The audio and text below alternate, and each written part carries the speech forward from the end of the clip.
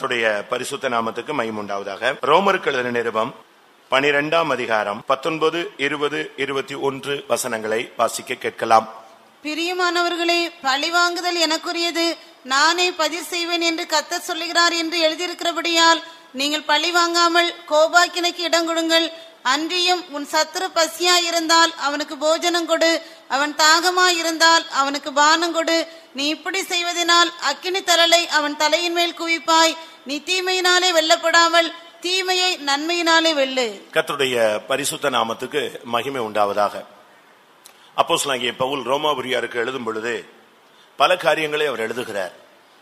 ஆவிக்குரிய காரியங்கள், சரீரப்பிரகாரமான காரியங்கள், ஆராதனைகள், ஒரு தனி மனிதனுடைய வாழ்வு எப்படி இருக்க வேண்டும் என்று அந்த சபைக்கு பல காரியங்களை பொதித்துக் கொண்டு வருகிறதான அப்போஸ்தலனாகிய பவுல் ஆவியானவருடைய உதவியோடு இங்கே சொல்லுகிற வார்த்தை, பழி வாங்குதல் எனக்கு உரியது, நானே பதில் செய்வேன். இன்றைக்கு இந்த வார்த்தையின் மூலமாக பழி வாங்குவது தேவனுடைய பகுதி என்கிற விதத்துல கர்த்தர் நம்மோடு இந்த காலை வேளையில பேச விரும்புகிறார். பழி வாங்குதல் என்கிற வார்த்தை பழைய ஏற்பாட்டிலும் உண்டு, புதிய ஏற்பாட்டிலும். இன்றைக்கும் கூட அநேக நாடுகள் ஒவ்வொரு நாடுகளையும் தங்களுக்கு ஏற்படுத்தின தீங்குகளுக்கு ஏற்ற வண்ணமாக பழி வாங்கி கொண்டிருக்கிறது. இன்னும் எத்தனையோ நாடுகள் பழி வாங்க சந்தர்ப்பங்களை தேடி துடித்துக் கொண்டிருக்கிறது. கடைசி காலங்கள் ஆனபடினாலே குடும்பங்களில் கூட, சபைகளில் கூட, ஜனங்களின் மத்தியில் கூட பழி வாங்குவது அதிகரித்துக் கொண்டு வருவதை நாம் பார்க்கலாம்.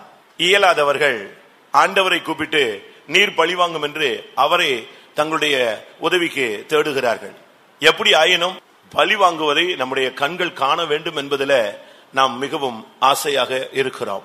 பழி வாங்குதல் என்பது பழைய ஏற்பாட்டிலே ஒரு விதத்தில் அனுமதிக்கப்பட்டிருந்தாலும் பழைய ஏற்பாட்டிலேயே தேவன் அதிலே விருப்பம் இல்லை என்பதையும் அவர் தெளிவாக வெளிப்படுத்தி இருக்கிறார். பழைய ஏற்பாட்டில் மனிதனை அவனுடைய தண்டனைக்கு, அவனுடைய செயலுக்கு ஒரு தண்டனை கொடுக்க வேண்டும் என்பதில் தேவன் நீதியாக செயல்படும்படியாகவே கண்ணுக்கு கண், பல்லுக்கு பல், இப்படியெல்லாம் அவர் அனுமதி கொடுத்திருந்தார். ஆனால் அதே தேவன் பழைய ஏற்பாட்டிலேயே பழி வாங்க கூடாது என்பதையும் தெளிவாக போதித்திருந்தார். பழைய ஏற்பாட்டிலே தள்ளிவிடுதல் என்பது சகஜமாக காணப்பட்ட காலங்கள் இருந்தது. அதற்கு சில வசனங்களும் இசைந்திருந்தது. ஆனால் புதிய ஏற்பாட்டில் அதை குறித்து இயேசு கிறிஸ்துவிடத்திலே கேட்ட பொழுது அது அந்த பிரமாணம் கொடுக்கப்பட்டதுக்கு காரணத்தை மத்தேயு எழுதின சுவிசேஷம் 19ஆம் அதிகாரத்திலே இயேசு தெளிவாக பேச ஆரம்பித்தார். ஏனென்றால் புதிய ஏற்பாட்டிலே இயேசுவின் காலத்திலும் தள்ளிவிடுதல் நியாயம் என்கிற ஒரு கூட்டத்தார் பேச ஆரம்பித்த பொழுது அந்த தள்ளுதற் சீட்டு தவறு என்பதையும் இயேசு கிறிஸ்து தெளிவாக பேசுகிறார். மத்தேயு 19:8 நாம் இதை பார்க்க முடியும். அதற்கு அவர், உங்கள் மனைவிகளை தள்ளிவிடலாம் என்று உங்கள் இருதய கடினத்தை நிமித்தம் மோசே உங்களுக்கு இடம் கொடுத்தார். ஆதி முதலாய் அப்படி இருக்கவில்லை. இதுதான் தேவனுடைய மனதில் இருந்த திட்டம். ஆதி முதலாய் அப்படி கிடையாது. ஆனால் பழைய ஏற்பாட்டிலே தள்ளுதல் சீட்டு அனுபவம் இருந்தது. காரணம், அதுக்கு காரணத்தை ஆண்டவரே தெளிவாக சொல்லுகிறார். இயேசுவே நேரடியாக சொல்லுகிறார், உங்கள் இருதய கடினத்தின் நிமித்தம் என்று. இந்த பழி வாங்குதல் என்பது வேதத்திலே நீங்கள் பார்த்தால் ஆதியாகமத்திலேயே தொடங்கி விடுகிறது. இன்றைக்கு கூட இந்த காலை வேளையில தேவன் ஏன் இந்த வசனத்தின் மூலமாய் பேசுகிறார்?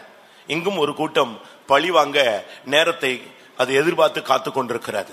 அப்படினால் தான் ஆவியானவர் தம்முடைய சபையில இந்த வார்த்தையை இந்த காலவெளியில் அனுப்புவதின் நோக்கம்.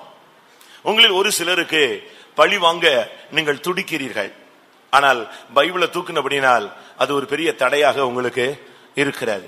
ஏனென்றால் உங்களுக்கு விரோதமாக பலரும் பல விதங்களிலே பேசும் பொழுது, செயல்படும் பொழுது, உங்களை சேதப்படுத்தும் பொழுது, உங்களுடைய காரியங்களிலே பல நஷ்டங்கள் வருவிக்கும் பொழுது உங்கள் கைகள் கால்கள் இப்பொழுது கட்டப்பட்டது போல உங்களுக்கு இருக்கிறது. பதிலுக்கு பதில் என்ன செய்ய முடியல, பேச முடியவில்லை. பதிலுக்கு பதில் அவர்களுக்கு ஒன்று செய்ய முடியாத ஒரு சூழ்நிலை. இப்படிப்பட்ட அநேகர் இப்படித்தான் தங்களுடைய கட்டுப்படுத்திக் கொண்டு இந்த மார்க்கத்தில் இருக்கிறார்களே தவிர மனப்பூர்வமாக மன்னித்தோம் என்று சொல்லுகிறது அந்த ரேஷியோ மிகவும் குறைவு. லாபான் யாக்கோபுக்கு விரோதமாக புறப்பட்டு வருகிறான். அவன் வரும்பொழுதே கர்த்தர் அவனுடைய வேகத்தை பார்த்து அவனிடத்தில் சொல்லிவிட்டார், நீ நன்மை என்று தீமை என்ன செய்யக்கூடாது, பேச கூடாது. அப்பொழுதும் ஆனாலும் அவன் வந்து சொல்லுகிறான், உனக்கு பொல்லாப்பு செய்ய எனக்கு வல்லமை உண்டு, ஆனாலும் உன் தேவன் என்னிடத்துல பேசினபடினால் நான் மௌனமாக என்ன செய்கிறேன், போகிறேன் என்று சொன்னான். அப்படியானால் அவனுடைய வேகத்தை அவன் வெளிப்படுத்துகிறான். ஆனால் அதை செய்யாமல் தேவன் தடுத்து விட்டார் என்றும் சொல்லுகிறான். இப்படித்தான் இன்றைக்கும் கூட தேவனுடைய ஜனங்களில் அநேகர் பழிவாங்குகிற அந்த தன்மையை, அவர்கள் ஒரு சிலர் கிருபை இல்லாதவர்கள் பழிவாங்கும் தன்மையை பயிற்சிவிக்கிறார்கள். இன்றைக்கும் கூட வேதம் சொல்லுகிறது, ஆதியாகமத்தில் இருந்தே இந்த பழிவாங்குகிற இந்த தன்மை வந்துவிட்டதாக சொல்லுகிறார்.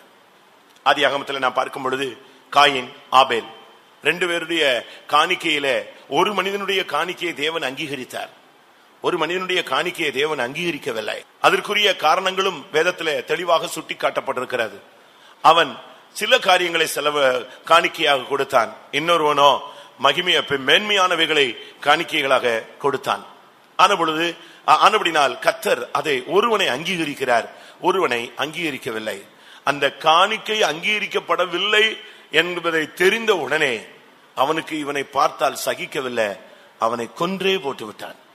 இதுதான் ஆரம்பகால சந்ததிகளுடைய பழக்க வழக்கங்கள்.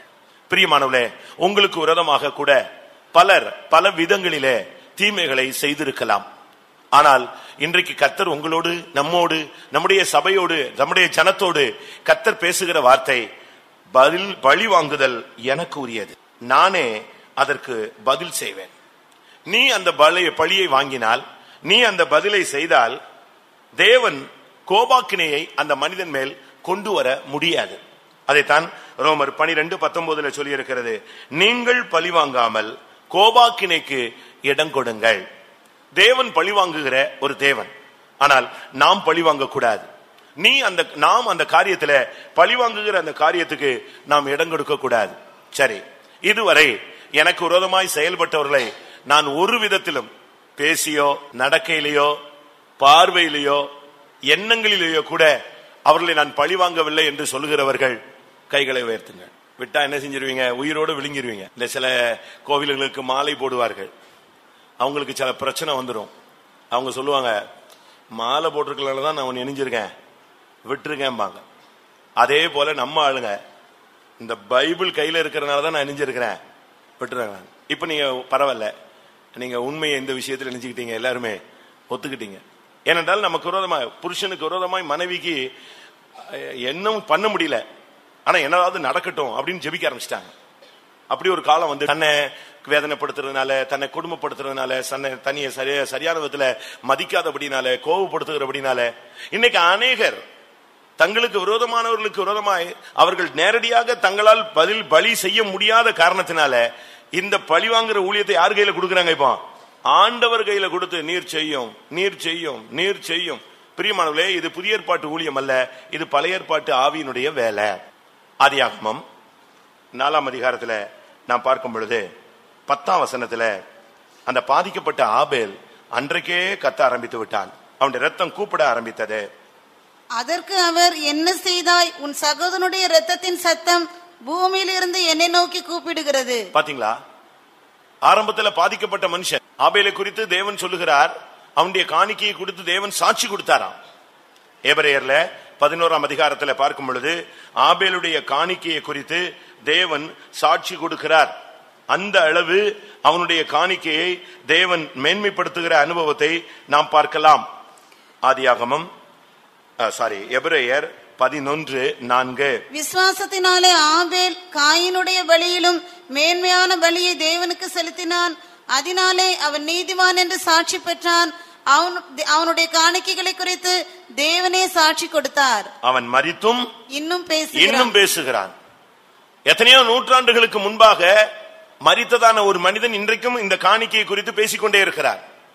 ஆனால் வேதம் சொல்லுகிறது, அவன் எவ்வளவுதான் காணிக்கை செலுத்தினாலும், அவனுடைய காணிக்கையை தெய்வன் அங்கீகரித்தாலும், ஆபேலையும் அவன் காணிக்கையையும் தேவன் அங்கீகரித்தார் என்று சொல்லி இருக்கிறார். வேதத்தின் அடிப்படையில் பார்த்தா காணிக்கையின் நிமித்தம் முதலாவது இரத்த சாட்சியாக மரித்த நபர் ஆபேல்.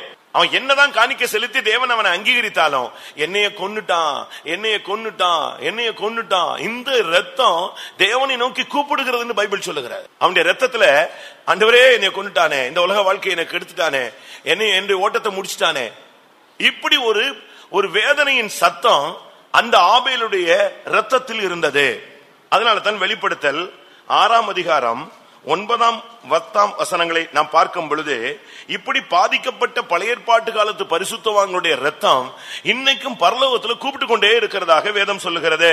அவர் 5ஆம் முத்திரை உடைத்த போது தேவவசனத்து நிமித்தமும் தாங்கள் கொடுத்த சாட்சி நிமித்தமும் கொல்லப்பட்டவர்களுடைய ஆத்துமாக்களை பலிபீடத்தின் கீழே கண்டேன். அவர்கள் பரிசுத்தமும் சத்தியமுள்ள ஆண்டவரே, தேவரீர் பூமியின் மேல் குடியிருக்கிறவர்களிடத்தில் எங்கள் இரத்தத்தை குறித்து எதுவரைக்கும் நியாய தீர்ப்பு செய்யாமலும் பழி வாங்காமலும் இருப்பீர் என்று மகா சத்தமிட்டு கூப்பிட்டார்கள். இந்த சத்தம், இந்த பழைய ஏற்பாட்டு பரிசுத்தவான்கள் எல்லாம் இன்னைக்கும் கூப்பிட்டுட்டே இருக்காங்க. ஆண்டவரே பழி வாங்கலையே, கைன் நல்லா இருக்கானே, கைன் நல்லா தானே இருக்கிறான், அவனுக்கு என்ன ஒரு குறையும் இல்லையே, என்னை இப்படி எல்லாம் பண்ணிட்டானே, நீங்க அவனை விட்டுட்டீங்களே, எப்பதான் நீங்க பழி வாங்குவீங்க? இப்படி ஒரு சிலர் பழைய ஏற்பாட்டு காலத்து ஜனங்களுடைய ரத்தம் கூப்பிட்டு கொண்டிருக்கிறதாக சொல்லுகிறது. லூக்கா 11ஆம் அதிகாரம் 50ஆம் வசனத்துல இன்னும் தெளிவாக இருக்கிறது. லூக்கா 11:50. ஆபேலின் ரத்தம் முதல் பலிபீடத்துக்கும் தேவாலயத்துக்கும் நடுவே கொலையுண்ட சகரியாவின் ரத்தம் வரைக்கும் உலக தோற்றம் முதற்கொண்டு சிந்தப்பட்ட சகல தீர்க்கதரிசிகளுடைய இரத்த பலியும் இந்த சந்ததியினிடத்தில் கேட்கப்படத்தக்கதாக அப்படி செய்வார்கள் என்று சொல்லுகிறது. ஆபேலின் ரத்தம் முதல் சகரியாவின் ரத்தம் வரை உலக தோற்றம் முதல் சிந்தப்பட்ட அந்த ரத்தம் சிந்தின ஜனங்களுடைய அந்த ஆத்துமாக்கள் இன்றைக்கும் கூட பழிவாங்கும். பழைய ஏற்பாட்டில் உள்ள அனுபவம் இந்த பழிவாங்கும் தன்மை. பிரியமானவர்களே, நம்மிலும் இந்த அனுபவம் இருக்கக்கூடாது. அந்த பழி வாங்குகிற அந்த சிந்தை நமக்குள்ளே இருக்கக்கூடாது. அதனால தான் உன் சத்துரு பசியா இருந்தால் அவனுக்கு என்ன செய்? ஆகாரம் கொடு. அவன் தாகமா இருந்தால் அவனுக்கு தாகத்துக்கு தண்ணீர் கொடு. அப்படி செய்வதனால் நீ அவனுடைய தலையில அக்னி தழலை குவிப்பாய். பைபிள் அப்படித்தான் சொல்லுகிறது. உலகத்துல நீங்க பாத்தீங்கன்னா சொல்ல, இன்னா செய்தாரை ஒருத்தல் அவர்னான நன்னயம் செய்து விட. பேதுரு சொல்லுகிறார், நன்மை செய்து புத்தியின மனுஷனுடைய அறியாமையை அடக்குவது தேவ சித்தம் என்று சொல்லுகிறார். நமக்கு விரோதமாய் யாராவது செயல்பட்டு அவர்கள் புத்தியினமாக நடந்து கொண்டாலும் அவருடைய புத்தியினத்துக்கு தக்கதாய் நாம் அவர்களை நடத்தாமல் அவர்களுக்கு நன்மை செய்ய வேண்டும். 1 பேதுரு 2:15 நீங்கள் நன்மை செய்கிறதுனாலே புத்தியின மனுஷருடைய அறியாமையை அடக்குவது தேவ சித்தம். அதனால தான் பவுல் ரோமாபுரியருக்கு எழுதும் பொழுது நீங்கள் தீமையை நன்மையினால் வெல்லுங்கள் என்று அவர் பேசுகிறார். பழைய ஏற்பாட்டுல ஒருத்தனுடைய கண்ணை பிடுங்கிட்டா இல்லாட்டா கண்ணுல பாதிப்பு ஏற்பட்டுச்சுன்னா அந்த ஏற்படுத்தினுடைய கண்ணை அப்பவே கெடுத்துடலாம். அப்படி ஒரு தீர்மானம் அந்த நாட்களில் இருந்தது. ஆனால் இயேசு கிறிஸ்து அந்த பிரமாணத்தை மாற்றினார். ஒரு கண்ணத்தில் அறைந்தால் மறு கண்ணத்தை என்ன செய்? காற்று. நீங்கள் பழைய ஏற்பாட்டு பிரமாணங்களில அந்த 10 கற்பனைகளில அநேக கற்பனைகளை மத்திய எழுதின சுவிசேஷத்துல இயேசு கிறிஸ்து மாற்ற ஆரம்பித்தார். ஏனென்றால் அது முடிவுக்கு வந்து புதிய ஏற்பாட்டில மன்னிப்பின் பிரமாணம் தொடங்குவதை நாம் பார்க்கலாம். இப்படி பழைய ஏற்பாட்டில கண்ணுக்கு கண் பல்லுக்கு பல் என்று இருந்தாலும் அது ஜனங்களுடைய இருதய கடினத்து நிமித்தமே கொடுக்கப்பட்டது. ஏனென்றால் நீங்கள் பழைய ஏற்பாட்டிலேயே ஒரு வசனத்தை பாருங்கள். லேவியராகமம் 19ஆம் அதிகாரம் 18ஆம் வசனம். லேவியராகமம் 19ஆம் அதிகாரம் 18ஆம் வசனத்துல கர்த்தர் இந்த பழி வாங்குவதை குறித்து என்ன பேசுகிறார்? பழிக்கு பழி வாங்காமலும் உன் ஜனபுத்திரர் மேல் பொறாமை கொள்ளாமலும் உன்னில் நீ அன்பு கூறுவது போல் பிறனிலும் அன்பு கூறுவாயாக, நான் கர்த்தர். பழைய ஏற்பாட்டிலேயே தேவன் சொல்றார், கண்ணுக்கு கண் எடுத்துருன்னு சொல்றார், அவனை விடக்கூடாதுன்னு சொல்றார். ஆனா அதே தேவன் இங்கே சொல்லுகிறார், பழிக்கு பழி வாங்காம உன்னில் நீ அன்பு கூறுவது போல பிறனிடத்திலும் அன்பு கூறு. இதுதான் தேவனுடைய திட்டம். ஆனா இந்த ஜனங்க என்னை அடிச்சுட்டாங்க, என்னை பாதிச்சுட்டாங்க, என்னை துக்கப்படுத்திட்டாங்க, என்னை நஷ்டப்படுத்திட்டாங்க, என்கிட்ட அதை அபகரிச்சுட்டாங்க, என்னை அது பண்ணிட்டாங்க, இது பண்ணிட்டாங்க. ஆண்டவரே நீங்க என்னங்கும் போது அந்த இருதய கடினத்து நிமித்தம் தகப்பனுக்கு 2 பிள்ளைகள் சண்டை போட்டா ஒரு பிள்ளைய அடிச்சிருச்சுன்னு சொன்னா அந்த தகப்பன் ஏன் இப்படி சண்டை போடுறாங்கன்னு தான் யோசிப்பாரு தவிர, ஆனா இந்த சின்ன பிள்ளை என்ன செய்யும்? என்னை அடிச்சிட்டான்னு சொல்லும். அதுக்காக என்ன செய்வாரு? இந்த பெரிய பிள்ளையை கூப்பிட்டு ஒரு தட்டின மாதிரி இருந்தா அந்த பிள்ளைக்கு ஒரு திருப்தி. அதுல இருந்து என்ன விளங்கி கொள்கிறோம்? பழி வாங்குகிற சிந்தை ஒரு குழந்தைத்தனமான சிந்தை. அது பழைய ஏற்பாட்டினுடைய சிந்தை. அவங்க காணிக்கைகள் எவ்வளவுதான் கொடுத்திருந்தாலும், ஆபேலுடைய காணிக்கை எவ்வளவு கொடுத்திருந்தாலும் பழி வாங்குகிற சுபாவம் தான் என்ன பிரயோஜனம்? என்னைக்கோ செத்துட்டான், ஆனா இன்னைக்கு வரைக்கும் அவன் ரத்தம் கூப்பிட்டு இருக்குன்னு தான் பைபிள் சொல்லுது. ஆண்டவரே பழி வாங்காம இருக்கிறீரே, இன்னும் பழி வாங்க. அவரு சொல்றாரு, ஒரு டைம் இருக்கு, நிறைவு வரட்டும், இன்னும் சகோதரர்கள் நிறைவு வரல, நான் வெயிட் பண்றேன். இத்தனை நூற்றாண்டுகளும் தேவன் அதை நிறுத்தி வைத்திருக்க, இந்த இத்தனை நூற்றாண்டுகளும் அந்த ரத்தம் கூட்டிட்டு தான் இருக்கு. அதுபோல நீங்க வெளியரங்கமா பழி வாங்கட்டாலும் உள்ள ரத்தம் நெஞ்சுக்கிட்டே இருக்கு. அவனை விட்டுறாதீங்க ஆண்டவரே, அவனை விட்டுறாதீங்க ஆண்டவரே, அவனை விட்டுறாதீங்க ஆண்டவரே. இப்படித்தான் நம்ம பழி வாங்குகிற இந்த ஆவியில துடிக்கிறோம். ஆனா வேதம் தேவனுடைய மனதை லேவியராகமம் 19:18 நாம பார்க்கலாம். பழி வாங்காது. நீங்க பழி வாங்குற அந்த வேலையை கர்த்தர் கையில ஒப்பு கொடுங்க. அவர் நீதியாய் நேர்த்தியாய் அழகா நியாயம் தீர்ப்பார். அவர் நியாயம் தீர்க்கிறது குறித்து நான் உங்களுக்கு பின்னால சொல்றேன். அவர் பழிக்கு பழி வாங்குகிற தேவன் என்பதை நீ சும்மா இருக்கணும். ஆனா அதனாலதான் சொல்லி இருக்கிறது, நீங்கள் பழி வாங்காமல் கோபாக்கினைக்கு இடம் கொடுங்கள். ஒரு மனுஷன் உனக்கு விரோதமா செஞ்சுட்டான்னா அவன் விதைக்கிறான். ஒரு மனுஷன் உனக்கு விரோதமா பேசிட்டானா அவன் விதைக்கிறான். ஒரு மனுஷன் உனக்கு தீங்கு செஞ்சுட்டானா அவன் விதைக்கிறான். விதைச்சா நிச்சயமா என்ன செய்வான்? அதுக்கு நீர்ப்பாச்சு, அது வளர்ந்து அது முதிர்ச்சி அடைந்து ஒரு குறிக்கப்பட்ட காலம் வரை அது வந்த போது அது என்ன செய்யப்படும்? நிச்சயமாக அதுக்கு அறுப்பு உண்டு. அதனால நாம் பழி வாங்குவது தேவனுடைய திட்டம் அல்ல. உங்களுக்கு விரோதமா யாருனாலும் என்னனாலும் செஞ்சிருக்கட்டும். பண விஷயத்திலையா, சொத்து விஷயத்திலையா, வீட்டு விஷயத்திலையா, வேலை விஷயத்திலையா, ஊழியத்திலையா, எந்த பகுதியில உங்களுக்கு விரோதமா யார் என்னென்ன செஞ்சிருந்தாலும் சரி, அவன் குழி வெட்டட்டும். அதை பத்தி நீங்க கவலையப்படாதீங்க. குழி எவ்வளவு ஸ்ட்ராங்கா வெட்டுறானோ அவ்வளவு ஸ்ட்ராங்கா அவன் என்ன செய்வான்? உள்ள அந்த குழிக்குள்ள தான் வெட்டின குழியிலேயே அவன் விழுவான். ஆமானை குறித்து நம்ம வேதத்துல பார்க்கும் பொழுது, அவன் மொர்தெகாய்க்கு விரோதமாக ஒரு பெரிய தூக்கு 50 அடி உயரத்துல செஞ்சுட்டான். எங்க இருந்து பார்த்தாலும் தெரியணும். ஆனா அதே மரத்துல யார் தான் தொங்குனது? கர்த்தர் அவனை தான் தொங்க வச்சார். அதனால நீங்க இந்த விஷயத்துல இந்த யுத்தத்தை நீங்கள் தேவனுடைய கரங்களிலே சமர்ப்பிக்க வேண்டும். உபாகமம் 32:35. பழி வாங்குவதும் பதிலளிப்பதும் எனக்கு உரியது. ஏற்ற காலத்தில் அவருடைய கால் தள்ளாடும். அவர்களுடைய ஆபத்து நாள் சமீபமாயிருக்கிறது. அவர்களுக்கு நேரிடும் காரியங்கள் தீவிரித்து வரும். பாருங்க, பழி வாங்குவதும் பதில் அளிப்பதும் எனக்கு உரியது. நீ பேசக்கூட பதிலுக்கு பேசக்கூடாதுங்கிறார். உன்னால அடிக்க முடியலனாலும், உன்னால எதிர்த்து ஏதாவது செய்ய முடியலனாலும் நீ பேசாதங்கிறார். பதில் கூட சொல்லாதங்கிறார். நீ அதுக்கு பதிலுக்கு 4 வார்த்தை 2 வார்த்தை கேட்கணும், நான் நாக்க பிடுங்குற மாதிரி கேட்கணும், அப்படிலாம் நீங்க யோசிக்க கூடாது. நீ மௌனமா இரு. பழி வாங்குவதும் பதில் அளிப்பதும் எனக்கு உரியது. அவர் பதில் அளிச்சா எப்படி இருக்குங்கிறத நான் பின்னால உங்களுக்கு சொல்றேன். ஒரு தேவனுடைய பிள்ளைக்கு விரோதமாக ஒருத்தன் எழும்பிட்டானா, உன்னை தொடுகிறவன் என்னுடைய கண்மணியை தொடுகிறான். ஆண்டவருடைய கண்மணியை தொடுகிறான்னு சொல்லித்தான் நம்மளை தேவனுடைய கண்மணி போலதான் அவர் பாதுகாத்துக் கொண்டிருக்கிறார். அதனால தான் சொல்லி இருக்கிறது இங்கே, ஏற்ற காலத்திலே அவனுடைய கால் தள்ளாடும். அதுக்கு ஒரு டைம் வச்சிருக்கிறார். தன்னுடைய பிள்ளைகளுக்கு விரோதமா பேசினான்னா அதுக்கு ஒரு டைம் பிக்ஸ் பண்ணி வச்சிருக்கிறார். ஏன்னா அவன் விதைச்சிட்டான். அவனை அறுக்க வைக்கிறதுக்காக அந்த டைம் வரைக்கும் வெயிட் பண்ணுவார். அதனால தான் சொல்லி இருக்கிறது, பழி வாங்குவதும் பதிலளிப்பதும் எனக்குரியது. ஏற்ற காலத்தில் அவருடைய கால் தள்ளாடும். அவர்களுக்கு ஒரு ஆபத்து காலம் சமீபமா இருக்கிறது. உனக்கு விரோதமா ஒருத்தன் எழும்பிட்டானா அவன் தேவனுடைய கணக்குல வந்துட்டான்னு அர்த்தம். தேவனுடைய நியாய தீர்ப்பின் பட்டியல்ல அவன் வந்துட்டான்னு அர்த்தம். ஆனா நீ பழி வாங்க கூடாது. இன்னைக்கு இந்த பழி வாங்குதலை குறித்து நாம் தெளிவாக விளங்கிக் கொள்ள வேண்டிய ஒரு நேரம். ஆபேலை போல பழி வாங்கும் பழி வாங்கும் பழி வாங்கும் பழி வாங்கும். அதுக்காக ஒரு சிலர் உபவாசம் போடுறாங்க. எதுக்கு? ஆபேலுடைய அக்கா தங்கச்சிகள் சபைகள்ல நம்ம தம்பிகள்லாம் ரொம்ப பேர் இருக்காங்க. யாரையாவது பழி வாங்குறதுக்கு இவங்க என்ன செய்யறாங்க? 3 நாள் உபவாசம். ஆண்டவர் நீதி செய்யும் வரை உபவாசம். இப்படிப்பட்ட அது உபவாசம் கிடையாது, உண்ணாவிரதம். நீங்கள் ஆண்டவரே சொல்றாரு, உனக்கு விரோதமா ஒருத்தன் பேசிட்டானா நான் பாத்துக்கிறேன். மோசேக்கு விரோதமாக மிரியாமும் ஆரோனும் தனியா உட்கார்ந்து ஒரு இடத்துல பேசிட்டாங்க. மோசே அந்த ஸ்பாட்லயே கிடையாது. மோசேக்கு அந்த காதுல அந்த வார்த்தை கேட்கவும் இல்லை. மோசேக்கு முன்னால பேசுறதுக்கு அவங்க 2 பேருக்கு என்ன கிடையாது? சக்தியும் கிடையாது. ஆனா தனியா உட்காந்துட்டு எப்படி இவன் யாரோ ஒரு பொண்ணை கட்டிட்டு வந்துட்டு இவன் இன்னைக்கு பிரமாணத்தை பேசுறான், அந்நியரோட சம்பந்தம் கலக்க கூடாதுன்னு பேசுறான், அப்படி பேசுறான், இப்படி பேசுறான், இப்படியே பேச ஆரம்பிச்சாங்க. ஆனா தேவன் அதை கேட்டார். உடனே கூப்பிட்டாரு, மோசையை கூப்பிட்டு, நீ ஆசரிப்பு கூடாரத்துக்கு வாடினாரு. அவன் கூடாரத்திலிருந்து எங்க வந்தான்? ஆசரிப்பு கூடாரத்துக்கு வந்தான். மோசே ஆரோனையும் மிரியாமும் கூட, நீங்களும் ஆசிரியர் கூடாரத்துக்கு வாங்க, உடனே வா, தேவ சமூகத்துக்கு வாங்க. 2 பேரும் வந்தாங்க. அங்க வந்த பிறகுதான் தெரியும் நடந்த சம்பவம் என்னது. கர்த்தர் இந்த வார்த்தைகளை கேட்டு இருக்கிறார். அதனால பழி வாங்குறது, உனக்கு விரோதமாய் பேசுறதெல்லாம் நீ பத்தி நீ கவலையப்படக்கூடாது. அதை குறிச்சு யோசிச்சுட்டு, சப்போஸ் உங்களுக்கு விரோதமா ஒரு ஆளு ஏதோ செஞ்சுட்டாங்க, கீழே விழுந்துட்டாங்க, நீங்க என்ன செய்வீங்க? நீங்க என்ன பண்ணுவீங்க? கர்த்தர் பாத்தியா, நான் ஜெபிச்சேன், அந்த காய காலை ஓடிச்சிட்டார். நானும் இப்படிலாம் வளர்ச்சியற்ற காலங்களில நானும் இப்படி ஜெபிச்சிருக்கேன். அது தவறு. நமக்கு இன்னும் அந்த குழந்தைத்தனங்கள் என்ன செய்யல, மாறல. நமக்கு ஏதாவது யாராவது நமக்கு விரோதமா செஞ்சுட்டாங்கன்னா உடனே அவங்களுக்கு லேசா கால் தட்டி கீழே விழுந்துட்டா, அவன் எதேச்சியா விழுந்துட்டா கூட இவங்களுக்கு அதுல ஒரு பரம திருப்தி. ஆனா அப்படின்னா தான் கர்த்தர் நம்முடைய ஜனத்துக்காக யுத்தம் செய்யறதே கிடையாது. நம்முடைய ஜனத்துக்காக ஒரு யுத்தம் செய்யாததுக்கு காரணமே இதுதான்.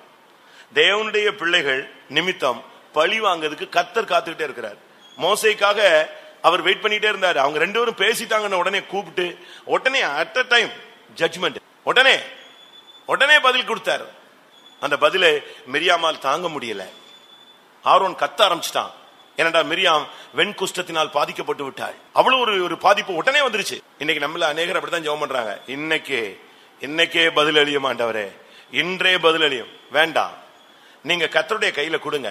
உங்களுக்கு விரோதமா பேசினவங்க, உங்களுக்கு விரோதமா நாம பழி வாங்கினா கர்த்தர் பழி வாங்க மாட்டார்னு வேதவசனம் சொல்லுகிறது. நம்ம பழி வாங்கணும்னு வச்சுக்கோங்களேன், நம்மளுக்கு இடரல் வந்துகிட்டே இருக்கும். வாசியங்கள் 1 சாமுவேல் 25:31. நாம பழி வாங்கினா அது நமக்கு தான் பிரச்சனையா வரும். தேவன் பழி வாங்கினா நமக்கு சாதகமாய் அது மாறும். நீர் விருதாவாய் இரத்தம் சிந்தாமலும் என் ஆண்டவனாகிய நீர் பழி வாங்காமலும் இருந்தது உண்டானால் அப்பொழுது என் ஆண்டவனாகிய உமக்கு துக்கமும் இராது, மன இடரலும் இராது. கர்த்தர் என் ஆண்டவனுக்கு நன்மை செய்யும் போது உமது அடியாளை நினைப்பீராக என்றார். இங்க பாருங்க, நீர் பழி வாங்காமல் இருந்தால் உமக்கு துக்கமே இல்லை. நீர் பழி வாங்காம சும்மா இரும், உமக்கு இடரலே வராது. அந்த ஒரு பெண் ஒரு அருமையான ஒரு உபதேசத்தை அங்க கற்றுக் கொடுக்கிறாள். அவ சொல்றா, அழகா சொல்றா, நீர் இந்த விஷயத்துல பொறுமையாயிரும், நீர் மௌனமாயிரும், நீர் விருதாவாய் இரத்தம் சிந்த வேண்டாம். என் ஆண்டவனாகி நீர் பழி வாங்காமல் இருந்தால் உமக்கு துக்கமே வராது. பழி வாங்குறவங்களுக்கு துக்கம் இருக்கும், பழி வாங்குறவங்களுக்கு இடரல் வந்துகிட்டே இருக்கும். திரும்ப திரும்ப நீங்க பழி வாங்கியிருக்கீங்க, நீங்க எல்லாரும் ஒத்துக்கிட்டீங்க, அது வரைக்கும் சந்தோஷம். ஆனா இனிமேல் கூட்ட முடியும் போது இன்னொரு காரியத்துக்கு கை வைத்தணும். இனிமேல் சாகும் வரை நான் யாரையும் என்ன செய்ய மாட்டேன், பழி வாங்க மாட்டேன்.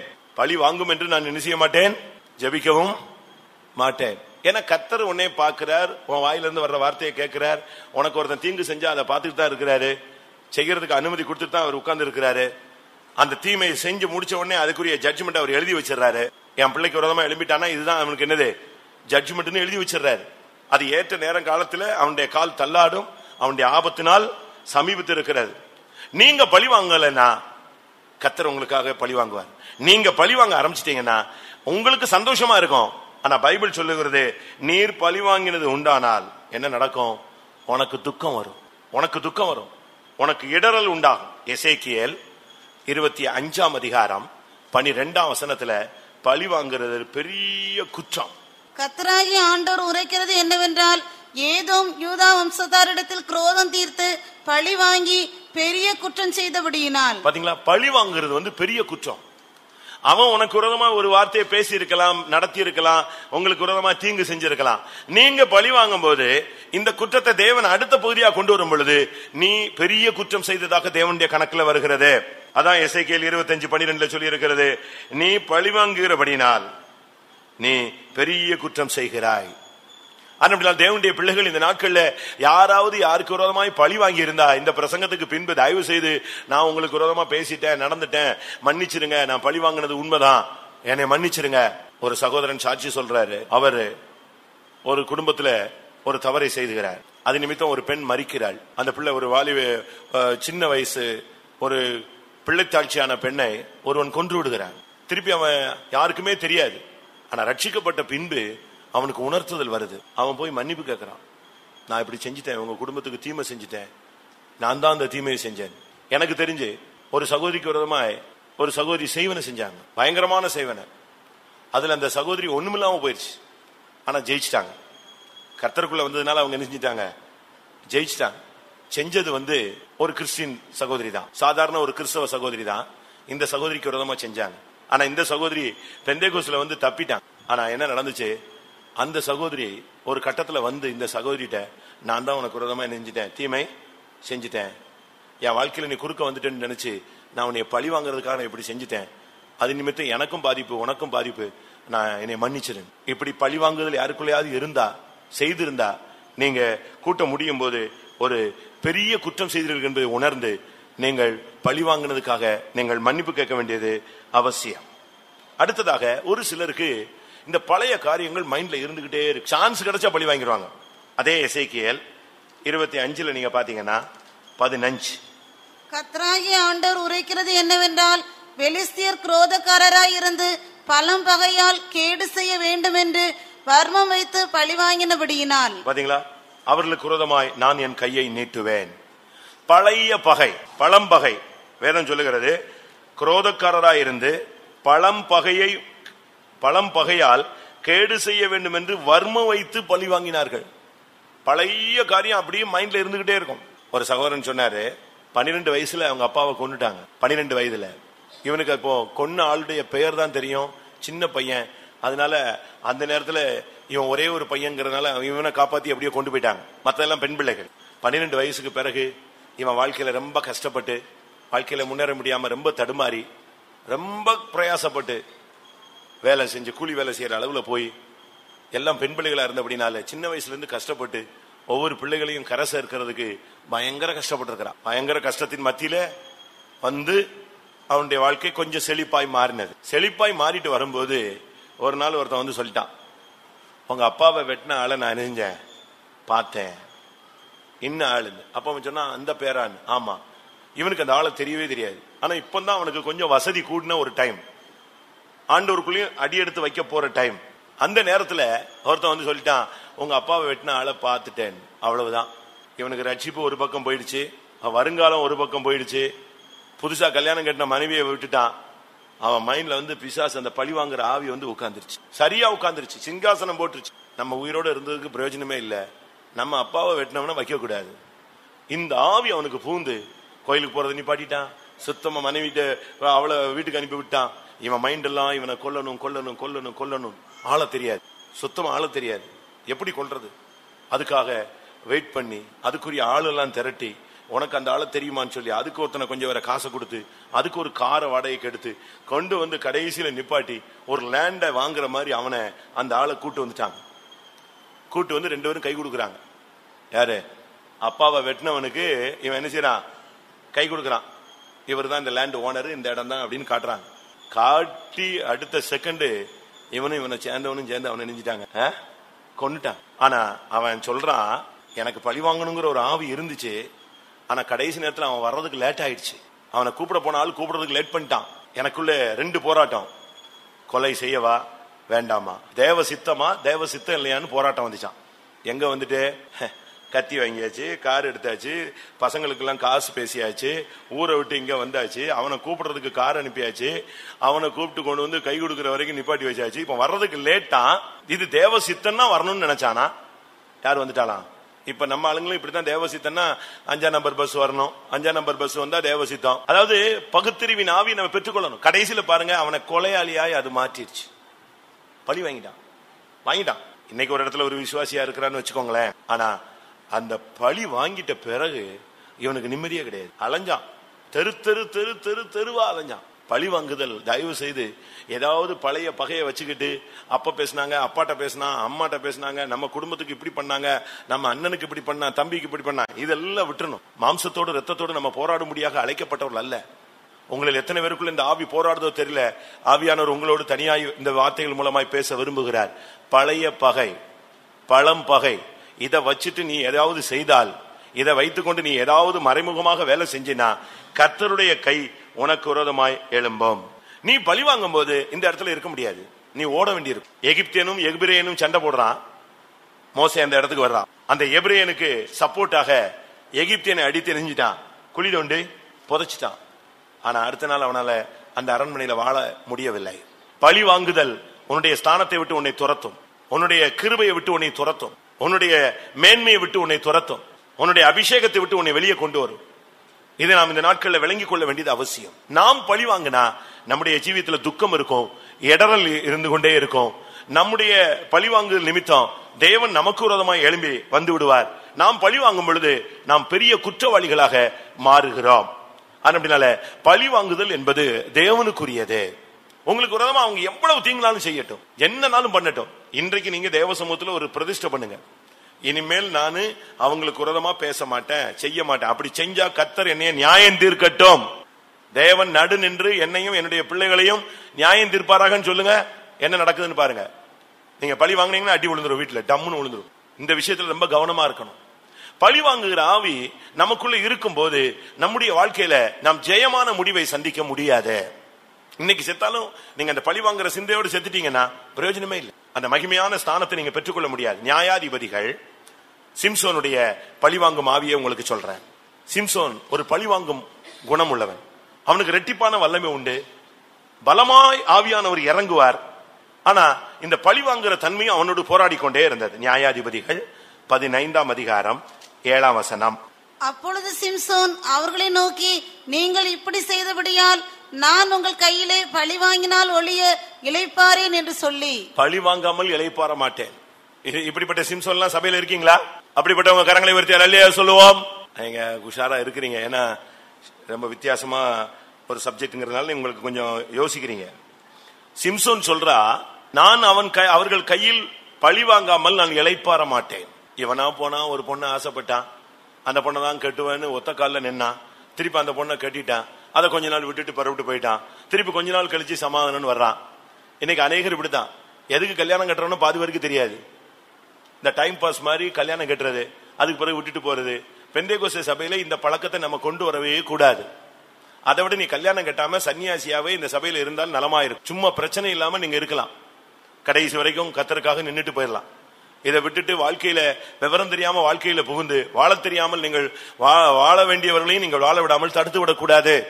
சிம்சோன் பாருங்க, நல்ல ஒரு அபிஷேகம், ஆனா வாழ்க்கையில பல பிரச்சனைகள்ல சிக்கிக் கொள்வான். அவனுக்கு பிரச்சனையில சிக்கிறது தான் அவனுடைய வாழ்வே அமைந்து விட்டது. இதன் நிமித்தம் அவன் இப்ப சொல்றான், நான் பழி வாங்காம இளைப்பாற மாட்டேன். அவனுக்குள்ள இருக்கிற ஆவியை பாத்தீங்களா? பழி வாங்குவது. நான் சொல்லுகிறேன், அந்த அபிஷேகம் அவனுக்கு போதிக்கிறதுக்கு அவன் இடம் கொடுக்கவே இல்லை. அவனுக்குள்ள இருக்கிற ஆவியானவர் அவனுக்கு போதிக்கிறதுக்கு இடம் கொடுக்கவே இல்லை. பழைய ஏற்பாட்டில் புதிய ஏற்பாட்டில் வேத வசனம் சொல்லுகிறது, நீங்கள் பெற்ற அபிஷேகம் உங்களில் நிலைத்திருக்கிறது, உங்களுக்கு வேறு ஒருவன் போதிக்க வேண்டிய அவசியமே இல்ல. அந்த அபிஷேகம் உனக்குள் நிலைத்திருந்து உனக்கு போதிக்கும். இத்தனை வருஷம் அபிஷேகம் பெற்று இந்த சபையில இருக்கிறீங்களே, பழி வாங்க கூடாதுன்னு ஆவியானவர் ஒரு ட்ரிப் கூட உன்கிட்ட பேசலையா? நீ தீமையா மற்றவங்களை பத்தி பேசுறீங்க, மற்றவங்களுக்கு விரோதமா குழி வெட்டுறீங்க, மற்றவங்களுக்கு விரோதமாய் பல விதங்களில் நீங்க செயல்படுறீங்க. உங்களுக்குள்ள இருக்கிற ஆவியானவர் இதை பேசலையா? அப்படியானால் ஆவியானவருக்கு நீங்கள் இடம் கொடுக்கவில்லைன்னு அர்த்தம். சிம்சோன் பழி வாங்காமல் நான் இளைப்பாற மாட்டேன்னு சொன்னான். இவன் போய் பழி வாங்கின போது அவங்க என்ன செஞ்சாங்க தெரியுமா? அவனை நாங்க பழி வாங்குவோம். நியாயாதிபதிகள் 15:10. நீங்கள் எங்களுக்கு விரோதமாக வந்தது என்ன என்று யூதா மனுஷர் கேட்டதற்கு அவர்கள், சிம்சோன் எங்களுக்கு செய்தது போல நாங்களும் அவனுக்கு செய்யும்படி அவனை கட்டுகிறதற்காக வந்தோம் என்றார்கள். இவன் செஞ்சுட்டு வந்துட்டான். இப்ப அவங்க வந்து சொல்றாங்க, அவன் செஞ்சதுக்கு பதிலா நாங்க என்ன செய்ய போறோம்? இப்போ அவனுக்கு செய்ய போறோம். பிரச்சனையும் வளருகிறது, பழிக்கு பழி மறுபடி வந்து கொண்டே இருக்கிறது. நாம இதை நிறுத்தும்படியாக கடமைப்பட்டிருக்கிறோம். எப்ப பைபிள் தூக்கணுமோ அதுல இருந்து நாம் பழி வாங்குற ஊழியத்தை விட்டுறணும். நமக்காக தேவன் பழி வாங்குவார். நீங்க பழி வாங்குவதை விட அவர் 100 மடங்கு அதிகமாக பழி வாங்குவார். ஏனென்றால் உங்களுடைய பொறுமையை பார்க்கிறார், நீங்க பட்ட வேதனையை அவர் பார்க்கிறார், நீங்க விட்ட கண்ணீரை அவர் பார்க்கிறார், நீங்க அந்த பாதைகளில் அடைந்த அவமானங்களை அவர் பார்க்கிறார். அதனால்தான் இன்னைக்கு அநேக காரியங்களுக்கு நம்முடைய விசுவாசிகளுக்கு ஜபங்களுக்கு பதில் இல்லை. துன்மார்க்கன் தலை தோங்கி போய் கொண்டிருக்கிறதுக்கு காரணம் என்ன? நாம பதில் செய்யறதுக்கு ட்ரை பண்றோம். அதனால தேவன் பதில் செய்யறதை அவர் நிறுத்துகிறார். இப்ப என்ன நடந்தது? இவன் போய் பழி வாங்குறதுக்கு போய் பழி வாங்கிட்டு இவன் வந்த உடனே அந்த பெலிஸ்தர்கள் எல்லாம் சொன்னாங்க, நாங்க அவனுக்கு பதில் செய்ய போறோம். அவங்க வந்து பதில் செய்ய, அதுக்கு அடுத்து இவன் போய் திரும்ப பதில் செய்யறான். வாசியங்கள் நியாயாதிபதிகள் 15:11. அப்பொழுது யூதாவிலே 3000 பேர் ஏத்தாம் ஒரு கண்மலை சந்திற்கு போய், பெலிஸ்தர் நம்மை ஆளுகிறார்கள் என்று தெரியாதா? பின்ன ஏன் எங்களுக்கு இப்படி செய்தாய் என்று சிம்சோனிடத்தில் சொன்னார்கள். அதற்கு அவன், அவர்கள் எனக்கு செய்தபடியே நானும் அவர்களுக்கு செய்தேன் என்றான். அவங்க எனக்கு செஞ்சாங்க, நான் அவனுக்கு செஞ்சேன். அவங்க பேசினாங்க, நான் பேசினேன். அவங்க அடிச்சாங்க, நான் அடிச்சேன். அவங்க என்னை கிண்டல் பண்ணாங்க, நான் கிண்டல் பண்ணேன். அப்ப உங்களுக்கும் பழைய ஏற்பாட்டு காலத்து பரிசுத்தவங்களுக்கும் வித்தியாசம் இல்லையா? அவர்கள் நம்மை இல்லாமல் அவர்களை பூரணராகவில்லை. நமக்கு ஒரு பெரிய பூரணம் இருக்கு. நமக்கு அவர்களை விட ஒரு விசேஷித்த இடத்தை கர்த்தர் வைத்திருக்கிறார். அப்ப அவங்களை விட நம்முடைய லைஃப் உயர்ந்ததா இல்லாவிட்டா நாம் அந்த மேன்மையான இடத்தை, மகிமையை நாம் பெற்றுக்கொள்ள இயலாது. சிம்சோனுடைய ஆவி துவக்கத்திலிருந்தே பழி வாங்குறது. சாகும் போதும் பழி வாங்கிட்டு தான் செத்தான். நியாயாதிபதிகள்ல 16:28 சொல்லி இருக்கிறது, கர்த்தாவே நான் சாக போகிறேன், ஒரே விசை பழி வாங்கிட்டு சாகுறேன்னு சொன்னான். இவனை என்ன எங்க கொண்டு போய் சேர்க்கிறது? கடைசி சாகும் போது கூட பழி வாங்கிட்டு தான் செத்தான். அப்பொழுது சிம்சோன் கர்த்தரை நோக்கி 16:28. அப்பொழுது சிம்சோன் கர்த்தரை நோக்கி கூப்பிட்டு, கர்த்தராகிய ஆண்டவரே, நான் என் 2 கண்களுக்காக ஒரே தீர்வையாய் பெலிஸ்தர் கையிலே பழி வாங்கும்படிக்கு இந்த ஒரு விசை மாத்திரம் என்ன நினைத்தருளும். அபிஷேகத்தை எதுக்கு யூஸ் பண்றாங்க பாத்தீங்களா? அபிஷேகத்தை எதுக்கு யூஸ் பண்றான்? வல்லமை தேவன் கொடுத்த ரெட்டிப்பான சக்தியை எதுக்கு உபயோகப்படுத்துகிறார்? பழி வாங்குறதுக்கு யூஸ் பண்றான். உங்களுக்கு கொடுக்கப்பட்ட கிருபையை எதுக்கு யூஸ் பண்றீங்க? உங்களுக்கு கொடுக்கப்பட்ட ஊழியத்தின் ஆவியை எதுல யூஸ் பண்றீங்க? உங்களுக்கு கொடுக்கப்பட்டதான தாளந்துகளை எதுக்கு யூஸ் பண்றீங்க? உங்களுக்கு கொடுக்கப்பட்டதான வரங்கள் வல்லமைகளை எதுக்கு யூஸ் பண்றீங்க? பழி வாங்குறதுக்கா? அப்படியானால் நீ ஒரு சிம்சோன், கண்கள் பிடுங்கப்பட்ட ஒரு சிம்சோன். அவன் சொல்றான், என் கண்களை பிடுங்கிட்டாங்க, இதுக்கு ஒரே தீர்வையாக நான் பழி வாங்கினாதான் என் ஆத்துமா இளைப்பாருன்னு சொல்றான். பிரியமானவர்களே, இது புதிய ஏற்பாட்டின் அழகு அல்ல.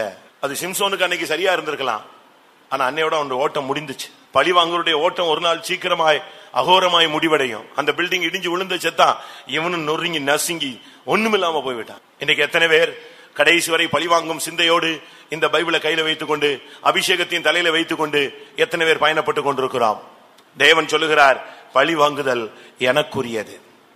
1 சாமுவேல் 14:24 பார்த்தா இந்த பழி வாங்குகிற ஆவி சவுலுக்குள் இருந்தது.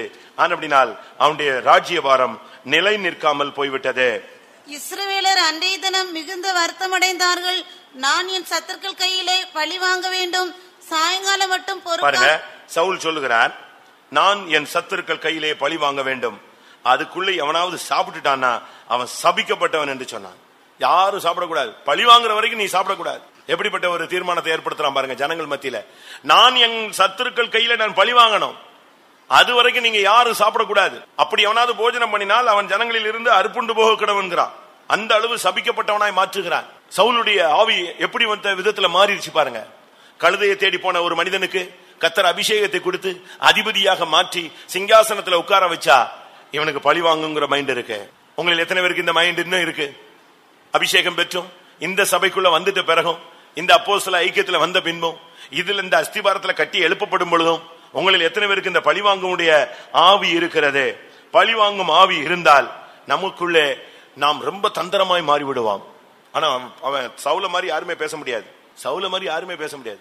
ஒரு 5 நிமிஷம் பேசினான்னா பராக்கிரமசாலி எல்லாம் பாக்கெட் பண்ணிடுவான். ஒரு 10 நிமிஷம் பேசினான்னா மொத்த ராஜ்யமும் அவன் பின்னால போயிடும். ஒரு பராக்கிரமசாலியை கண்டான் என்றால் உடனே சவுல் அவனை தன் பக்கமாக என்ன செய்வான்?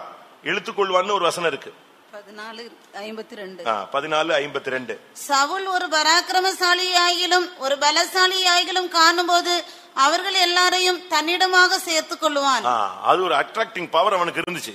பேசுற பேச்சிலேயே, சிரிக்கிற சிரிப்பிலேயே, ஒரு சிலர் அழுதே காரியத்தை சாதிச்சிருவாங்க, ஒரு சிலர் சிரிச்சே சாதிச்சிருவாங்க, ஒரு சிலர் மௌனமா இருந்தே சாதிச்சிருவாங்க. உங்களுக்கு எந்த ஆவி இருக்குன்னு தெரியல எனக்கு. ஒரு சிலர் அழுது அழுது அழுது அழுதே பழி வாங்கிடுவாங்க.